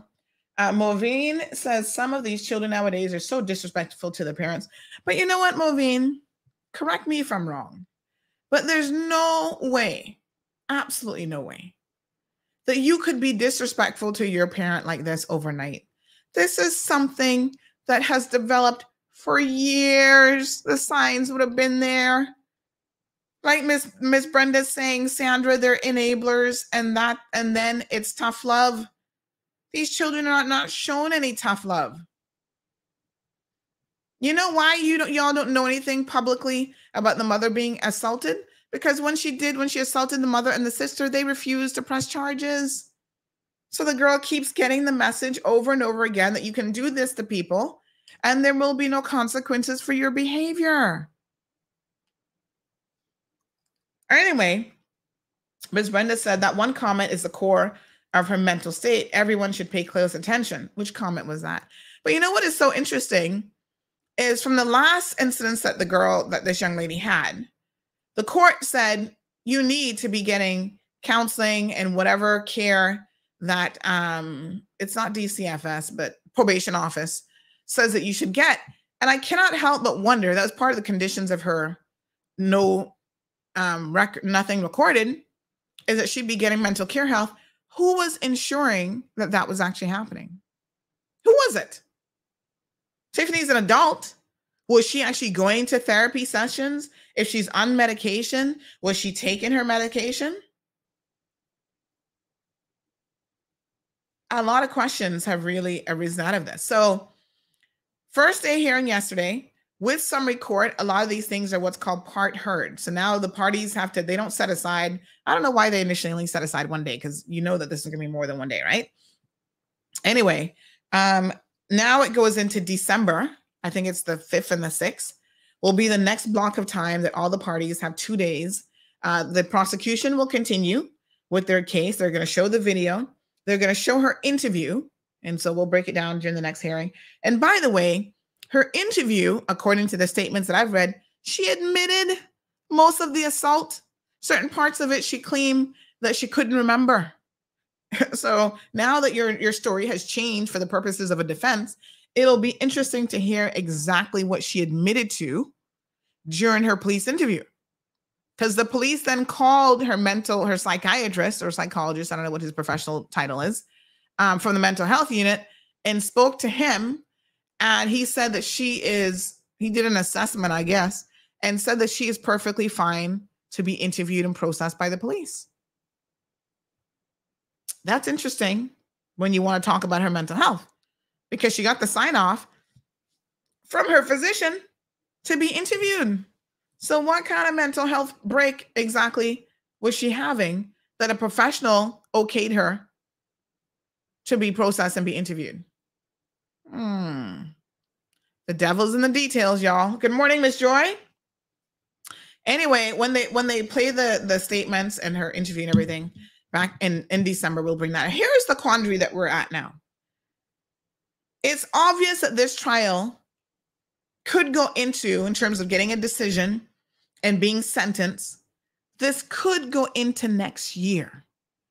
The international pageant, folks, is January the 14th. So the 5th and the 6th, she's back in court. I don't know if the judge will then take time to deliberate, sorry, and then deliver a verdict separate and apart from that, or if she will do so at the conclusion of the trial, because sometimes they then take even more time to think about it and to write their judgment. So that could be another week or two. Then you're looking at the Christmas holidays. So you're probably at the very minimum looking at early January before you hear a guilty plea. Weeks away, potentially, before this young lady is supposed to go to the Miss Universe pageant. But you see the quandary that they're in and the situation that this committee has created. This is of their own making. And their position is they will now not do anything. They're taking the McKeever approach, child, until the outcome of the trial. Now, in my mind, I'm like, does that mean the outcome of a guilty or not guilty verdict versus sentencing? Because the judge can deliver her guilty or not guilty verdict, and then it will take another month before sentencing, because now we need character references. We need a social inquiry report, which is, given reasons like, oh yeah, why the court should have mercy on her. Oh, she had such a tough childhood, blah, blah, blah. She grew up with an absentee father. She has daddy issues that's making her crazy in these relationships, yada, yada, yada. That's like another month because they're so busy. Now, they could expedite all of this if they really cared to, but I'm telling you, the court doesn't do it. So from now, her team could say, you know what, let's go ahead and request a social inquiry report, but they're not going to do that until the guilty verdict comes in. The system is at times slow and laborious and just antiquated. But that's the order in which things will now go. So she could still end up going away, folks. Listen to me carefully. Representing the Cayman Islands on the international scene, which is the highlight of her reign, essentially, at the Miss Universe pageant, get to travel on our dime, represent us, and the case won't be finalized until she come back. Or it could be at some level a guilty verdict come in a week or two before she leaves, and then who's going to be prepared to go to Miss Universe. The runner-up, who all this time may not even want this crown now. What a mess. Vicky says nothing is wrong with her, just spoiled and bad, got to have her way. If she cannot have her way, then she brings out this nasty bad temper and her head is full of herself. Things have to go her way. Well, I tell you what, Vicky, Jonathan says, I believe that too. Ms. Movine says, that's my belief also. Ms. Joy says, yes, agree, Sandra. What I would say is, she showed up yesterday, fit the part of a beauty queen, dressed the part, the weave looking good, the hair looking good, bright, colorful outfits, as though someone who has not done anything wrong ever in their life. She even had a pink handbag that had handwritten on it. At the top, it said designer logo here, or designer logo or something. And then further down, it says insert cash here. What an interesting choice of bags to go to court when you're being accused of some very serious offenses. Assaulting a police officer is no joke. Whilst in custody at the detention center, for you to think that you can strike a police officer, and like I said, this is not the first time that she's assaulted a police officer. In other instances where she was arrested before, she kicked multiple officers in the groin. But you see, when you don't hold your children accountable, they don't learn the lessons. The court allowed 2 cases, no conviction recorded. Let's see what happens this time. We're all waiting to see, because if you continue to allow this young lady to get away with this kind of behavior, nothing recorded, oh, in the name of mental health. Folks, you can have mental health issues and you commit a crime and you still have to pay the piper. Huh? Charles Manson, he got mental health issues. Batshit crazy if you ask me, but guess what? He's spending the rest of his life in jail. Having mental health issues is not an excuse or a defense for you to go out there and commit crimes. Now, there might be other things that are available to you while you're in jail, such as therapy and medication, whatever, if you have mental health issues. Remember the mother who killed her own daughter? The little, what was she, like 6 or 7 years old, maybe 8? Stabbed her to death? They say she got mental health issues too, but guess what? She has gotten a substantial sentence. It might be a life sentence or 30-something years, whatever. She will spend a good deal of her life in jail. And yes, while you're here, since you have mental health issues, you take your medication, but you're still in jail. So the defense line of, oh, she has mental health issues as somehow something that's going to get her off, I pray to God that the lawyer has adequately explained to her that mental health issues is not a defense to this kind of or any kind of behavior. You can still go to jail. You can still be found guilty, even if you have mental health issues. Because you see, now here's the scoop. If this lawyer has not properly explained this to her, the next thing you hear when she kung fu kicked the lawyer in his head, then it's going to be another story. Make sure you tell the girl the truth and the worst possible outcome. That's all I can tell you, honey child. Good morning, caller. Welcome to the program. Good morning, Sandra. Yes, ma'am. I'm wondering though, okay, this Tiffany is, and her family is a church-going family. Where do we bring the church into this? Because I know that they go to church. Someone say she had an episode out there. Oh. Everything was, no, this is just gossip. Yes. So not that I know. Not that I know. I've just heard it. Now, if she was going on like this for a long, long time, why didn't the parent, which Anita seemed to be seemed to be a very good parent. But then it was lacking that this girl was screaming out for help. She knew that she had a problem and she was screaming out for help. But what did they do? Put her in a beauty contest. Now it comes down to the committee. Are they not ashamed of her, of themselves, to hear all of this stuff? And even if they didn't, if they heard it afterwards, any committee all over the world would have says, no, we cannot send her anyway.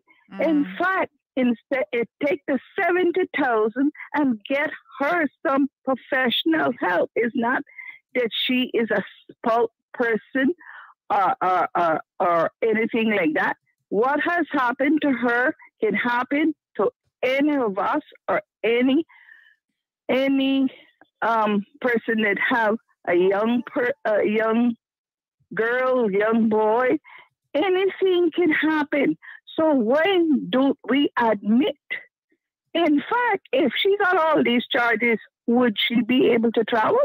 I don't think so. Then supposing if she is and get there and have an episode there, what does Cayman do? What does Cayman do then? What does the committee do then? Are they going to turn their backs like we turn our backs on Mikiva, which did things 3 or 4 times or even more? Maybe some that we don't know about. But let's get some help for that child. It's not right for her to carry on like this, and we call it tantrums. My God, 1 or 2 children in her family had tantrums. What happened? We talked to them. We spanked their little behind. And this is how it goes. But that was back then. Why are we avoiding the fact that this girl has a serious problem? You don't throw tantrum, call it a tantrum out on somebody else. You throw that tantrum home, or that's how I've known that tantrums go. When he or she can have their way with whatever they wanted, and the parents say you can't have it. We're avoiding the fact that we could help a young person that needs help immediately. And I tell you, if the doctor or psychiatrist say it's not something wrong here, knowing or hearing all of these things that was done, and she doing it, my God, I would say he need to have his license revoked, because that person not right there. We hearing this, and what we do about it, we form excuses. That is my opinion. That girl is crying out for help. Let's give her some help, and whoever is next in line or the first runner up, send that person off, or otherwise we're gonna get some more shame up and disgrace on this island again. My opinion, and only my opinion. Not accusing other people of this and this and this and this and this, but I would say about the doctor, the committee, they need to go. They should be ashamed of themselves. No, I'm accusing. Yes. Thank you, Miss Sandra. Yes, thank you, my dear. You always bring the truth to us. Yes, my dear. Thank you again, and God bless you. Thank you so much.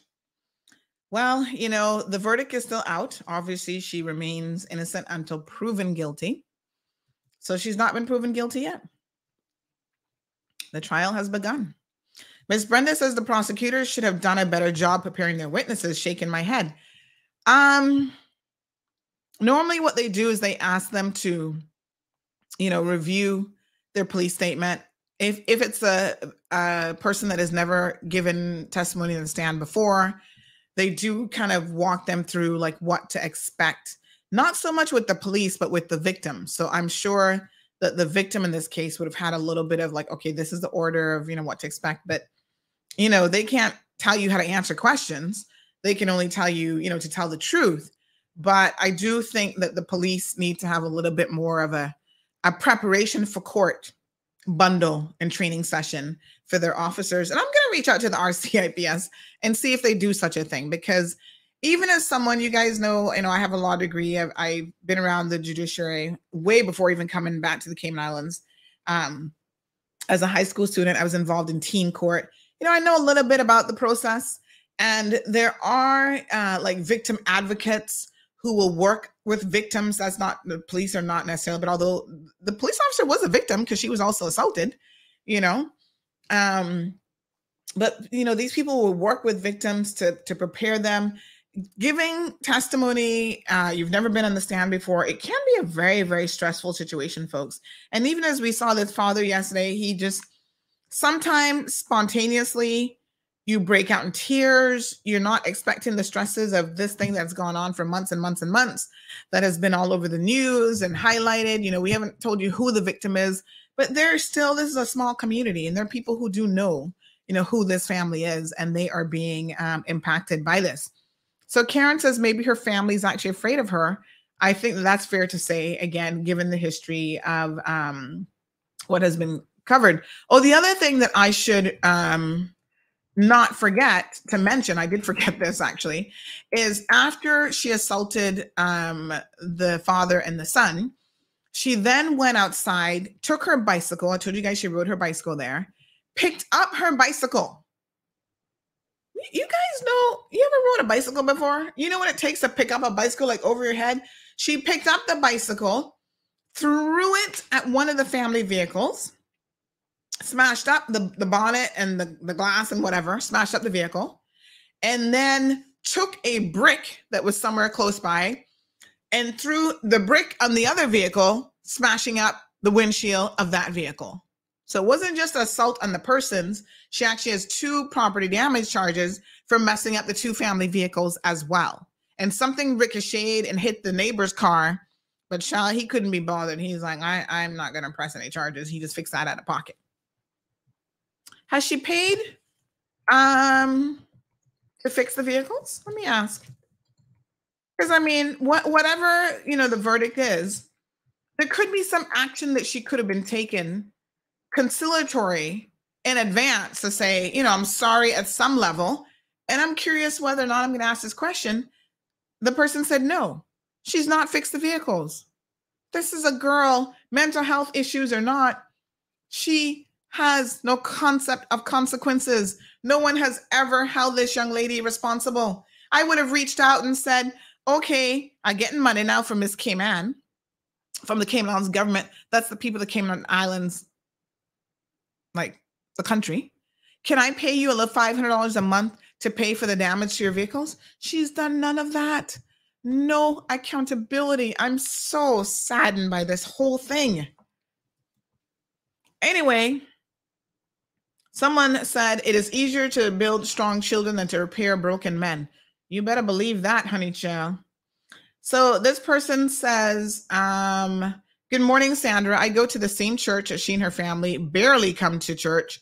Her mom come more than the kids, and they all go to John Gray Church. So, and again, going to church don't make you no more a Christian than not going to church. You know what I'm saying? So, yeah, they go to church. The churches don't care. The churches don't care about a lot of this stuff. They're just there to collect the tithes and have a nice little ceremony for you to do some singing and whatever, and then go away having your cup filled with glory and whatever. Listen, she is an adult. So at some point, we have to stop expecting everybody else around her. If they would stop enabling her, that would be great. But they also need to stop. She just needs to take some responsibility. You have anxiety problems, or, you have issues with aggression, whatever. Get help. Good morning, caller. Good morning, Sandra. Hi. How are you? Not bad, dear. How are you? Okay. Just wanted to say, as I'm listening to your program this morning regarding the beginning of this trial, and just wanted to touch on one or two things, if you don't mind, because I heard you say about, mental health being, I guess, the defense in this matter. And if she has a history of mental health, according to the Cayman Islands law, if that has been diagnosed, you then become a ward of the state. That's the first thing. If you do commit offenses as a mental health patient, they tend not to put it on your record because you have that automatic defense. And that might be the reason why she does not have an existing criminal record. Well, it's not it's not an automatic defense. I mean, I didn't say it is. I'm saying perhaps that's the way it's being used. And in this present matter here now, if she is exonerated because of mental issues, then the only alternative to that should be that she's then committed to a mental institution, whether they want to put it on her record or not.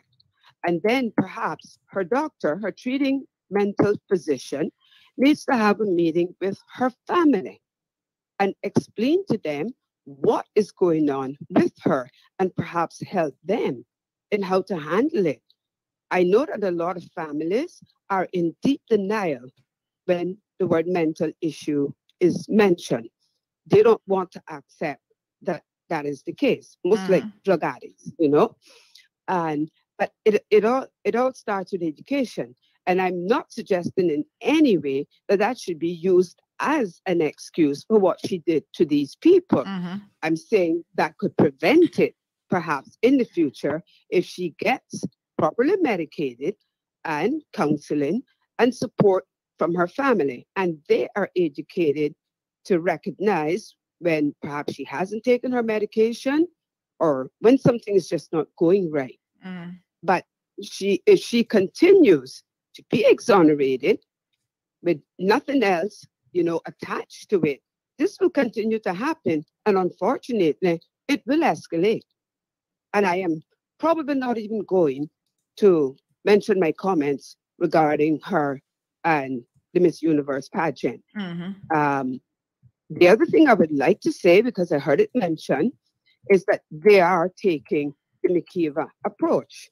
Now, I beg to differ there because they did not and they are not taking the McKeever approach, because everybody jumped on McKeever Bush even before the investigation was started, to the point that he has now stepped down.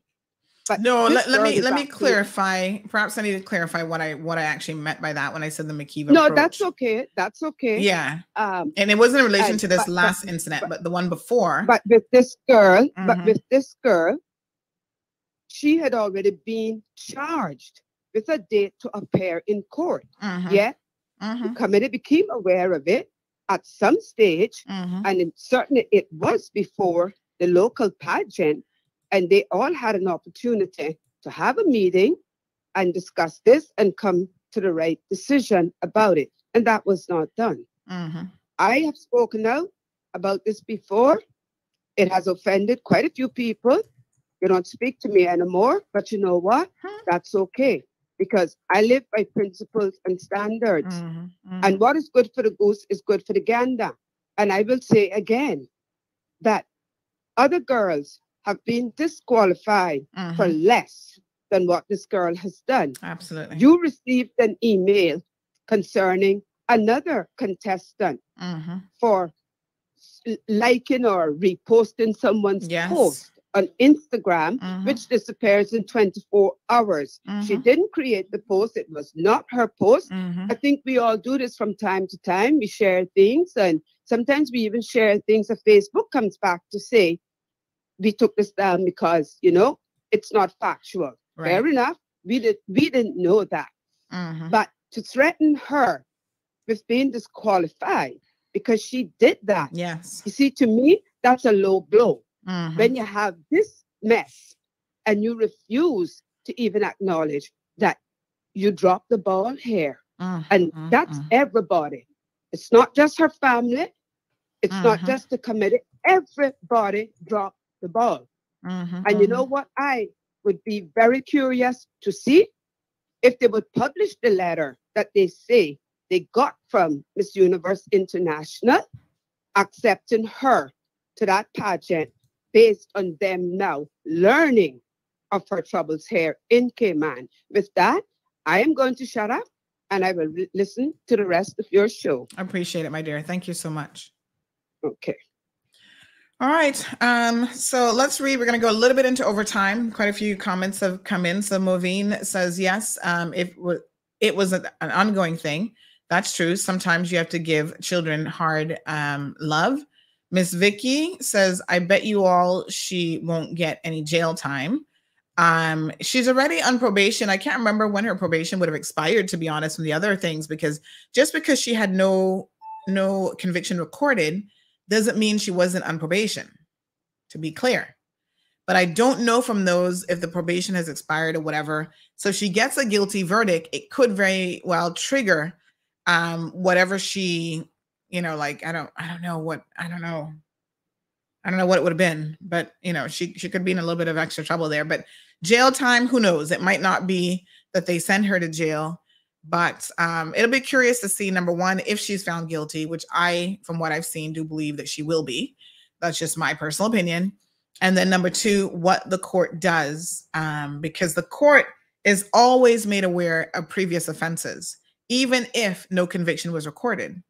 That then triggers, and the court is aware that, okay, this is not your first time at the rodeo. This is actually your third time, and here we go again. Gabby says, more like using mental health as an excuse to get away. None of us can swear for her mental health.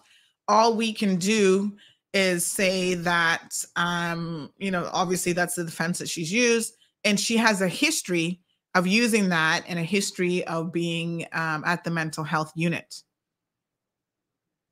Right? Now, you have people who are, somebody says this is a Cayman Donald Trump case. You have people who are aggressive and out of control. And do you see that as a mental health, or you just see that as someone who has no ability to regulate their own behavior? There are people who are narcissistic, psychotic, all these other things. And I don't know, narcissism, I guess, falls on the spectrum of supposedly mental health as well. But, these are people who can be very, very manipulative. And I'm not a professional psychiatrist or psychologist, but my observations, what I've seen of the situation, what I know of the young lady, I think her issues are more that than anything else.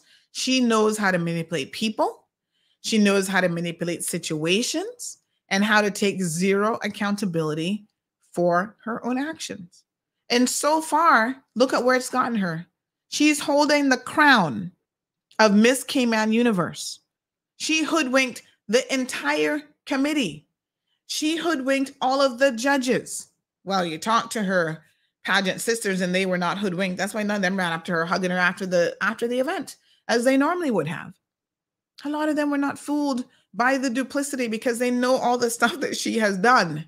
And not just what we've talked about, but even harassing people on social media, some of the same things that she claims that, she's a victim of and she's standing up against when it comes to bullying and whatever, she has done herself with no remorse.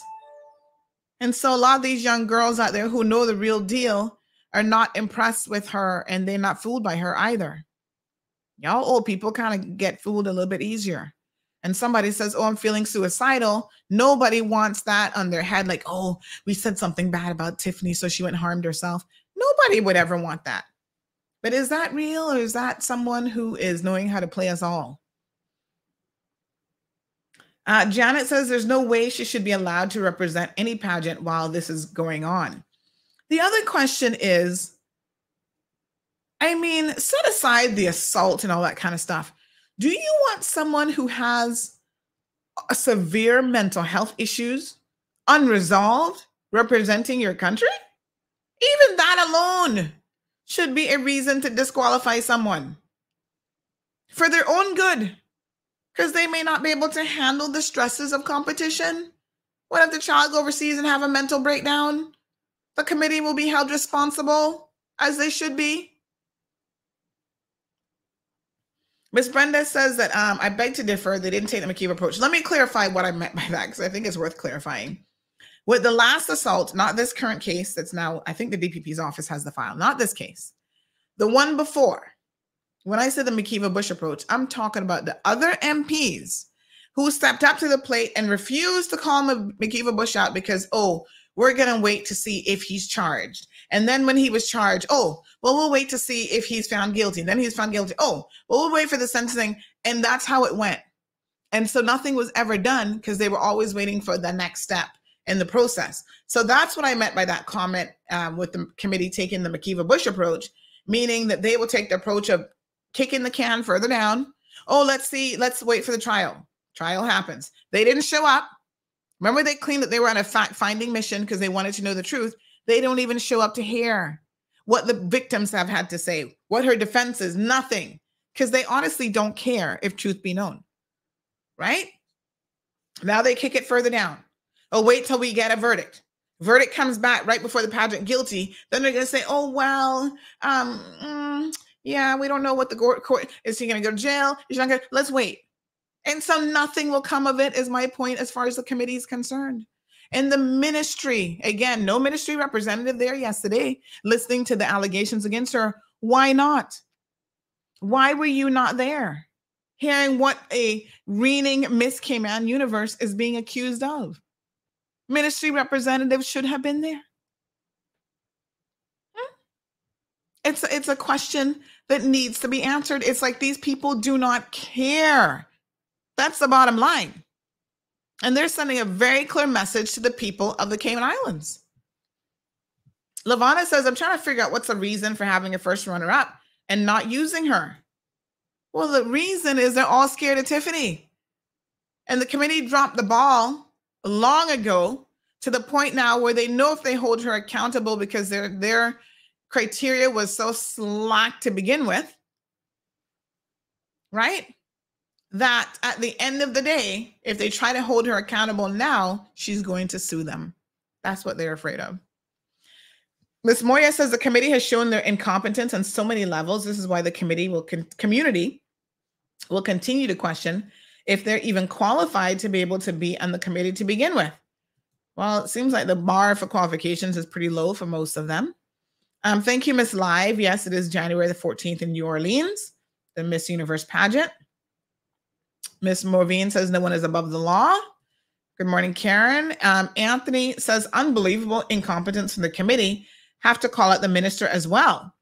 A requirement was to be of good character. Surely, if you're in court, you cannot said to be of good character until you are cleared. Well, Anthony, it's the reverse. You're of good character until you're convicted. We're innocent until proven otherwise. However, the allegations against her, which she admitted in her police interview to some extent, that I think, because this is not a situation where there's evidence that this didn't happen this way at all, and she's being falsely accused. This is a situation where this young lady in her police interview admitted to doing at least some of this. Why is the committee not there to hear that evidence and to see that video for themselves? Because that will be in her own words. Now is she going to contradict herself? Why is a ministry representative not there?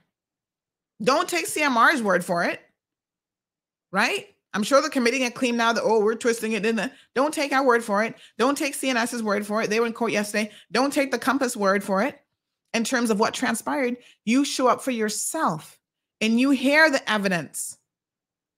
And you have, as they say in law, you see the weight of the evidence for yourself. That's what a right-thinking committee would have done. Committee chairperson, chair lady, minister, and ministry. That's what y'all should be doing. Why are you ignoring this situation and pretending like it doesn't exist? Maybe they're taking the approach from Mr. Dean. Mr. Dean Shillette says, well, before we accuse someone of this, before we accuse someone of the stick in their eyes, we should take the pole out of our own eyes. Dean, I think it's the opposite here. All of us might have little sticks in our eyes, but she's the one walking around with the big fat pole. Listen to me. I am almost a 50-year-old woman. Let me go ahead and put my age out there for those of you who are curious. And I have never in my entire life, despite the fact being arrested way more times than Tiffany, by the way, for the record, I have never assaulted a police officer. I've never boxed anybody in my life. What stick would you be referring to that's in her eye? What pole are you referring to?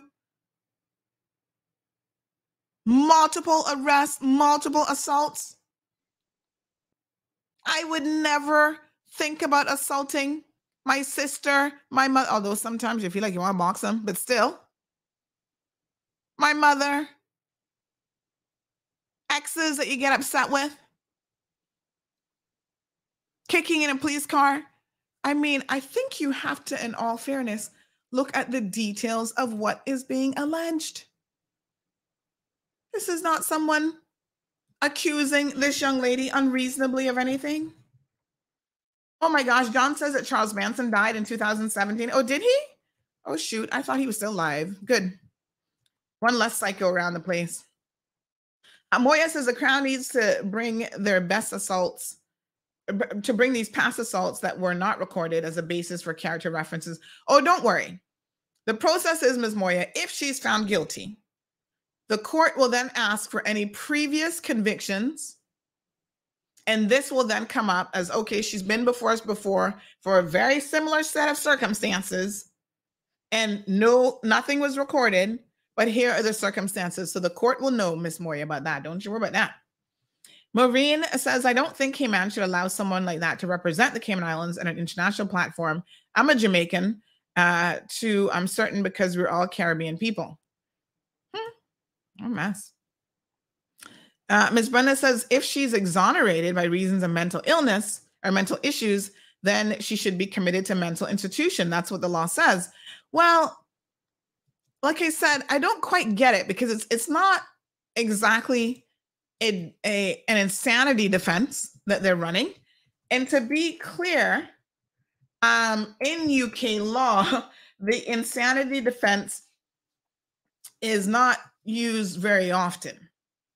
So I'm not sure if this is exactly what this is, if she is trying to use an insanity defense. But what I do know is the questions about her mental illness are being brought up over and over again, especially to the police. But it's not something, again, that will exonerate you from being found guilty or even from going to jail. And I gave you several examples already this morning. So I'm not quite sure. I mean, it's a whole area of law, insanity, and what they call automation and so forth. Like I said, at one point, there apparently was a twisting of the facts, according to the first witness, where, she was claiming that she was the victim and she didn't actually insult anyone. So I mean, I don't know. It's a little bit of an interesting defense. We'll see where it goes.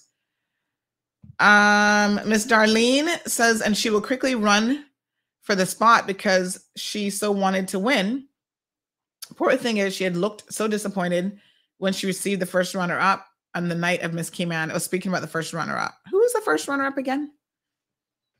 The next pageant is next year, August, I assume. The Universal Pageant, International Miss Universe, is in January. So, Miss Dean, says, I'm prompt to ask if it is the first pageant for the committee who accepted her in the pageant. No, these committee members have been there for donkey years. Most of them, at least 5, maybe even 10 years or more. They've been with the committee for a while. So they're not supposed to be so incredibly naive.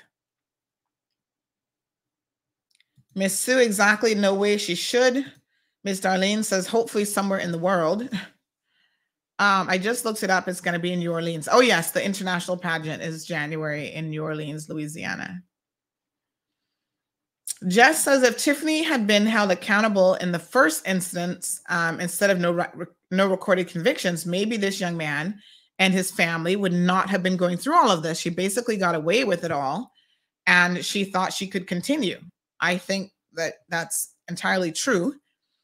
I could also understand, though, why the judge at the time may have not recorded the conviction. She was a bit younger. I think she was, when was that?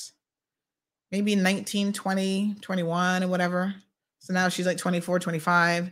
So I guess age, you know, the court says, listen, we don't want to ruin young people because they've made some stupid choices. She has some degree of mental health issues. Get her some help, get her counseling, and she'll be okay.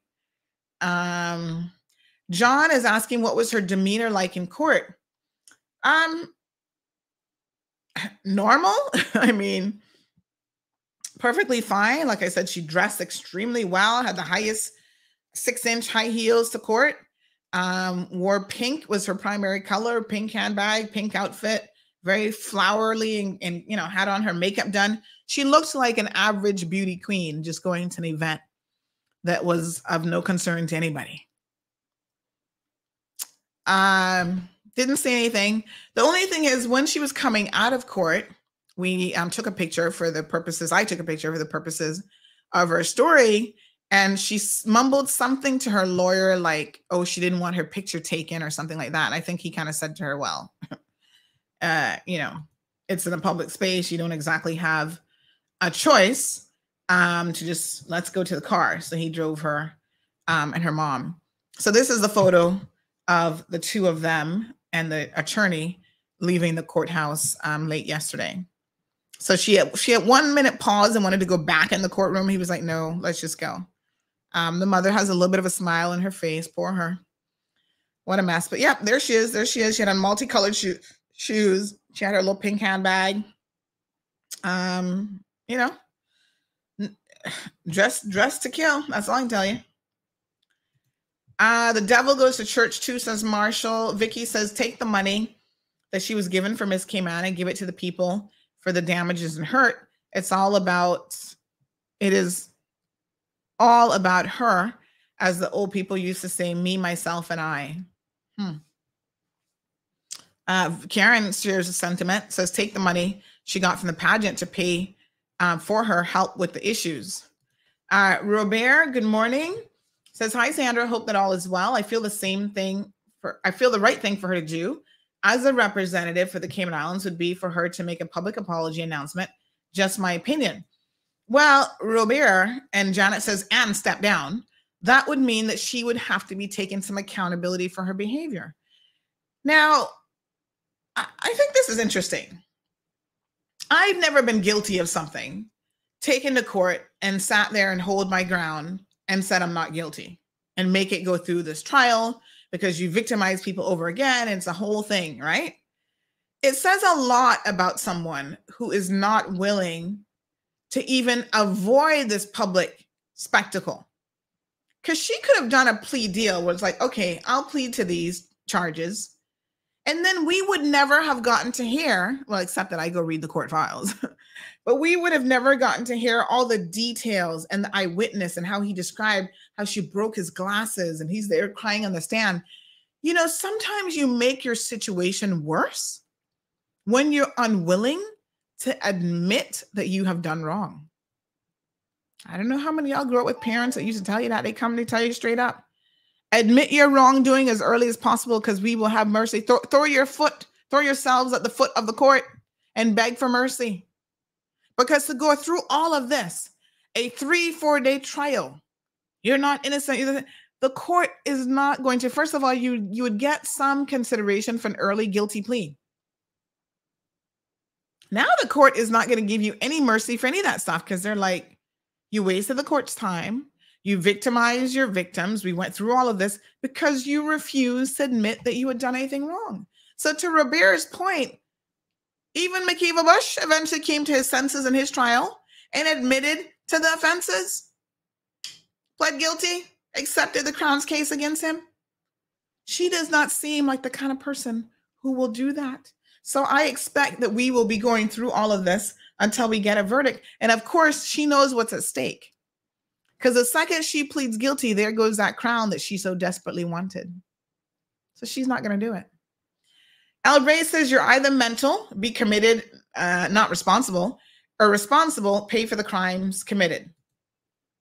Sandy says, Dean, my 2 cents from a distance is a girl been qualified to represent a country whilst being charged, and the rest due to her bad behavior, I place squarely on the committee's feet. Ms. Brenda says, not just the committee. In other words, she's holding the ministry responsible for this as well. Good morning, Siobhan. How are you? I think this is the first time I've seen you commenting in our show. So good to see you here. She says, so you just said what is good for one is good for the other. You also said people get disqualified for less than this girl did. So you're saying it's okay to do what she did and stay in. No, that's not what she's saying. You just as bad then, but he had need to step down. Every time he drinks, he's in some kind of trouble, but don't need a person like that represent his country. She needs help. Oh, no, I don't think that's, I don't know if you're referring to the caller, but I don't think anybody's saying that. People are saying that she should take accountability and she should step down. So Marshall says Miss Cayman wasn't there because they know it's true. Moya says she's poking us all in the eye. Ms. Brenda says the mental health issues will prevail. Remember, the government said it's a sensitive situation. Listen, if they really believe that it's a sensitive situation and she has mental health issues, as someone who is holding the crown at this particular time, have they even offered her any mental health assistance? This is now where you know when people really taking a situation seriously, right? If they believe this is a sensitive situation, she has serious mental health issues, she's suicidal, blah, blah, blah, blah. Question. Has anyone in the ministry demanded for her to go and get a proper psychological assessment? Fitness to go overseas? Fitness to hold that crown? And to force her to get help? Anybody doing that? No. Because they all want to sit back and use the mental health card as an excuse for their inability to act. It's a sensitive issue. That's an excuse why they will do nothing. Meantime, the real proof in the pudding, the real action should be that they're making her get help, and nobody is doing that. Marshall says she needs to be pretty in pink at Fairbanks. Maybe a new pink lady, says Karen. Oh, Miss Sue says most of the Miss Cayman girls in the past years never been like that. Maybe when the Miss Universe contest finds out about this mess, they will stop her entering the contest. Well, according to the local pageant here, they've gotten the okay. Although I note with interest, the last time that I checked, they still had not updated her on the Miss Universe International pageant. They still have the old pageant queen listed on there. So that's a little bit weird. It's almost as though Miss Universe International is not willing to accept Tiffany. What else would explain why they've not updated the website? Let me double check. Let me make sure that what I tell you is correct in real time. So it's missuniverse.com. Let me check and see who they have up for the Cayman Islands. Let me see, pageant girls. Where's the whole list of girls now?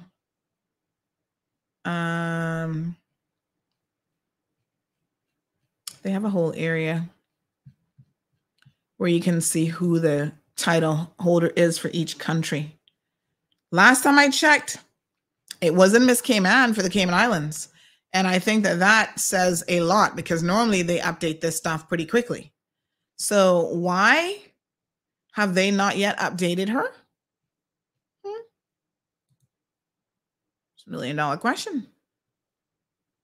Trying to see where on the website it is now. So yes. Really, really bizarre. Competition. Let me see the competition.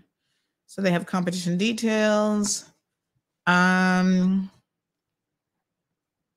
New Orleans, Where is the list? They move things around on the website a little bit. Director portal. Can somebody else maybe help me find it while I'm select committee, performers. I think this is anyway, I'm gonna keep looking to see if I can find it.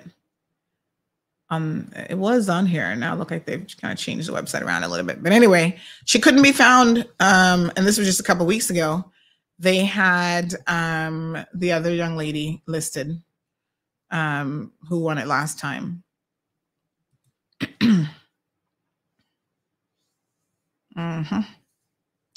I'll see if I can find it again. It'll take me a little bit of time. But anyway, she wasn't there. So why haven't they updated it?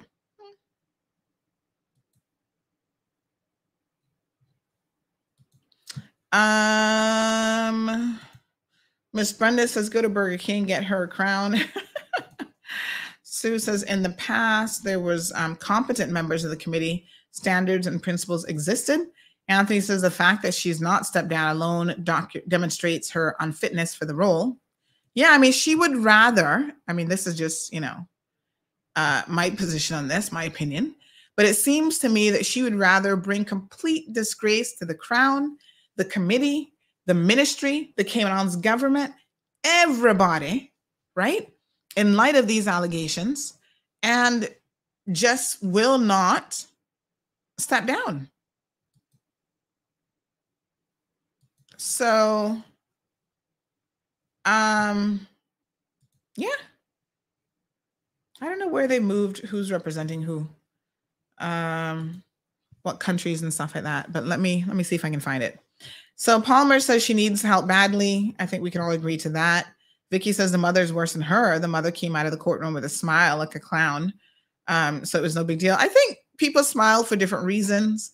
So maybe nervousness, yeah.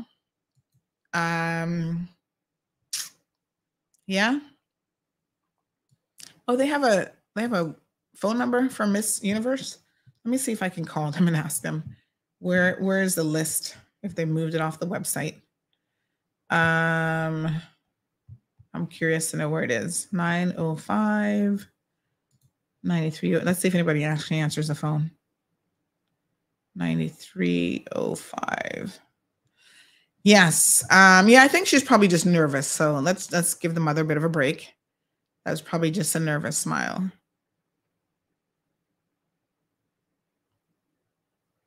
Okay, that phone doesn't even ring. Okay. That's a New York number. Jonathan says, I know one thing. If I was in that situation and all that damage was done to my property, the people would have seen someone having a mental breakdown going in full, what is that? Cobra Kai mode? Okay. Franchise holders to publish acceptance letter from Miss Brenda says, ask the franchise holders, which is government, to publish acceptance letter from Miss Universe International. The people have a right to know. All right, let me wrap up a few other things here as it relates to other court matters. So police officer Courtney Levy is in court for intimidating a witness and basically threatening her in the murder case where now Mr. Roger Deward Bush has been found guilty of killing his own son. The allegation was that this young lady who testified, who was dating Deward at some point, was threatened by this police officer shortly after the murder to say that the boss man said, must keep your mouth shut. And she'd seen them talking to each other, so she knew that two of them were friends. His phone, Roger Deward Bush, his phone number was found in the phone in the mother, hold on now, Courtney Levy, the police officer's mother's phone. So he wasn't using his own phone to call him. He took his mother's phone to call someone who was arrested for murdering his own son. And so there was a link that the two of them had a connection. So he's been charged And that trial, I don't know what the trial date will be, but we'll keep you guys updated.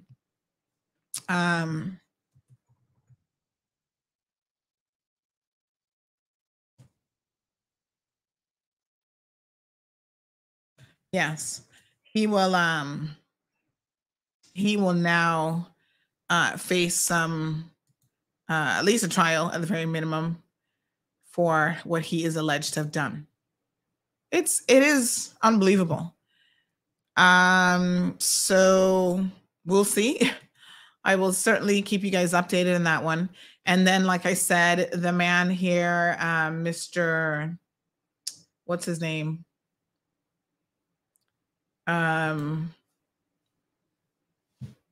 Rupert has been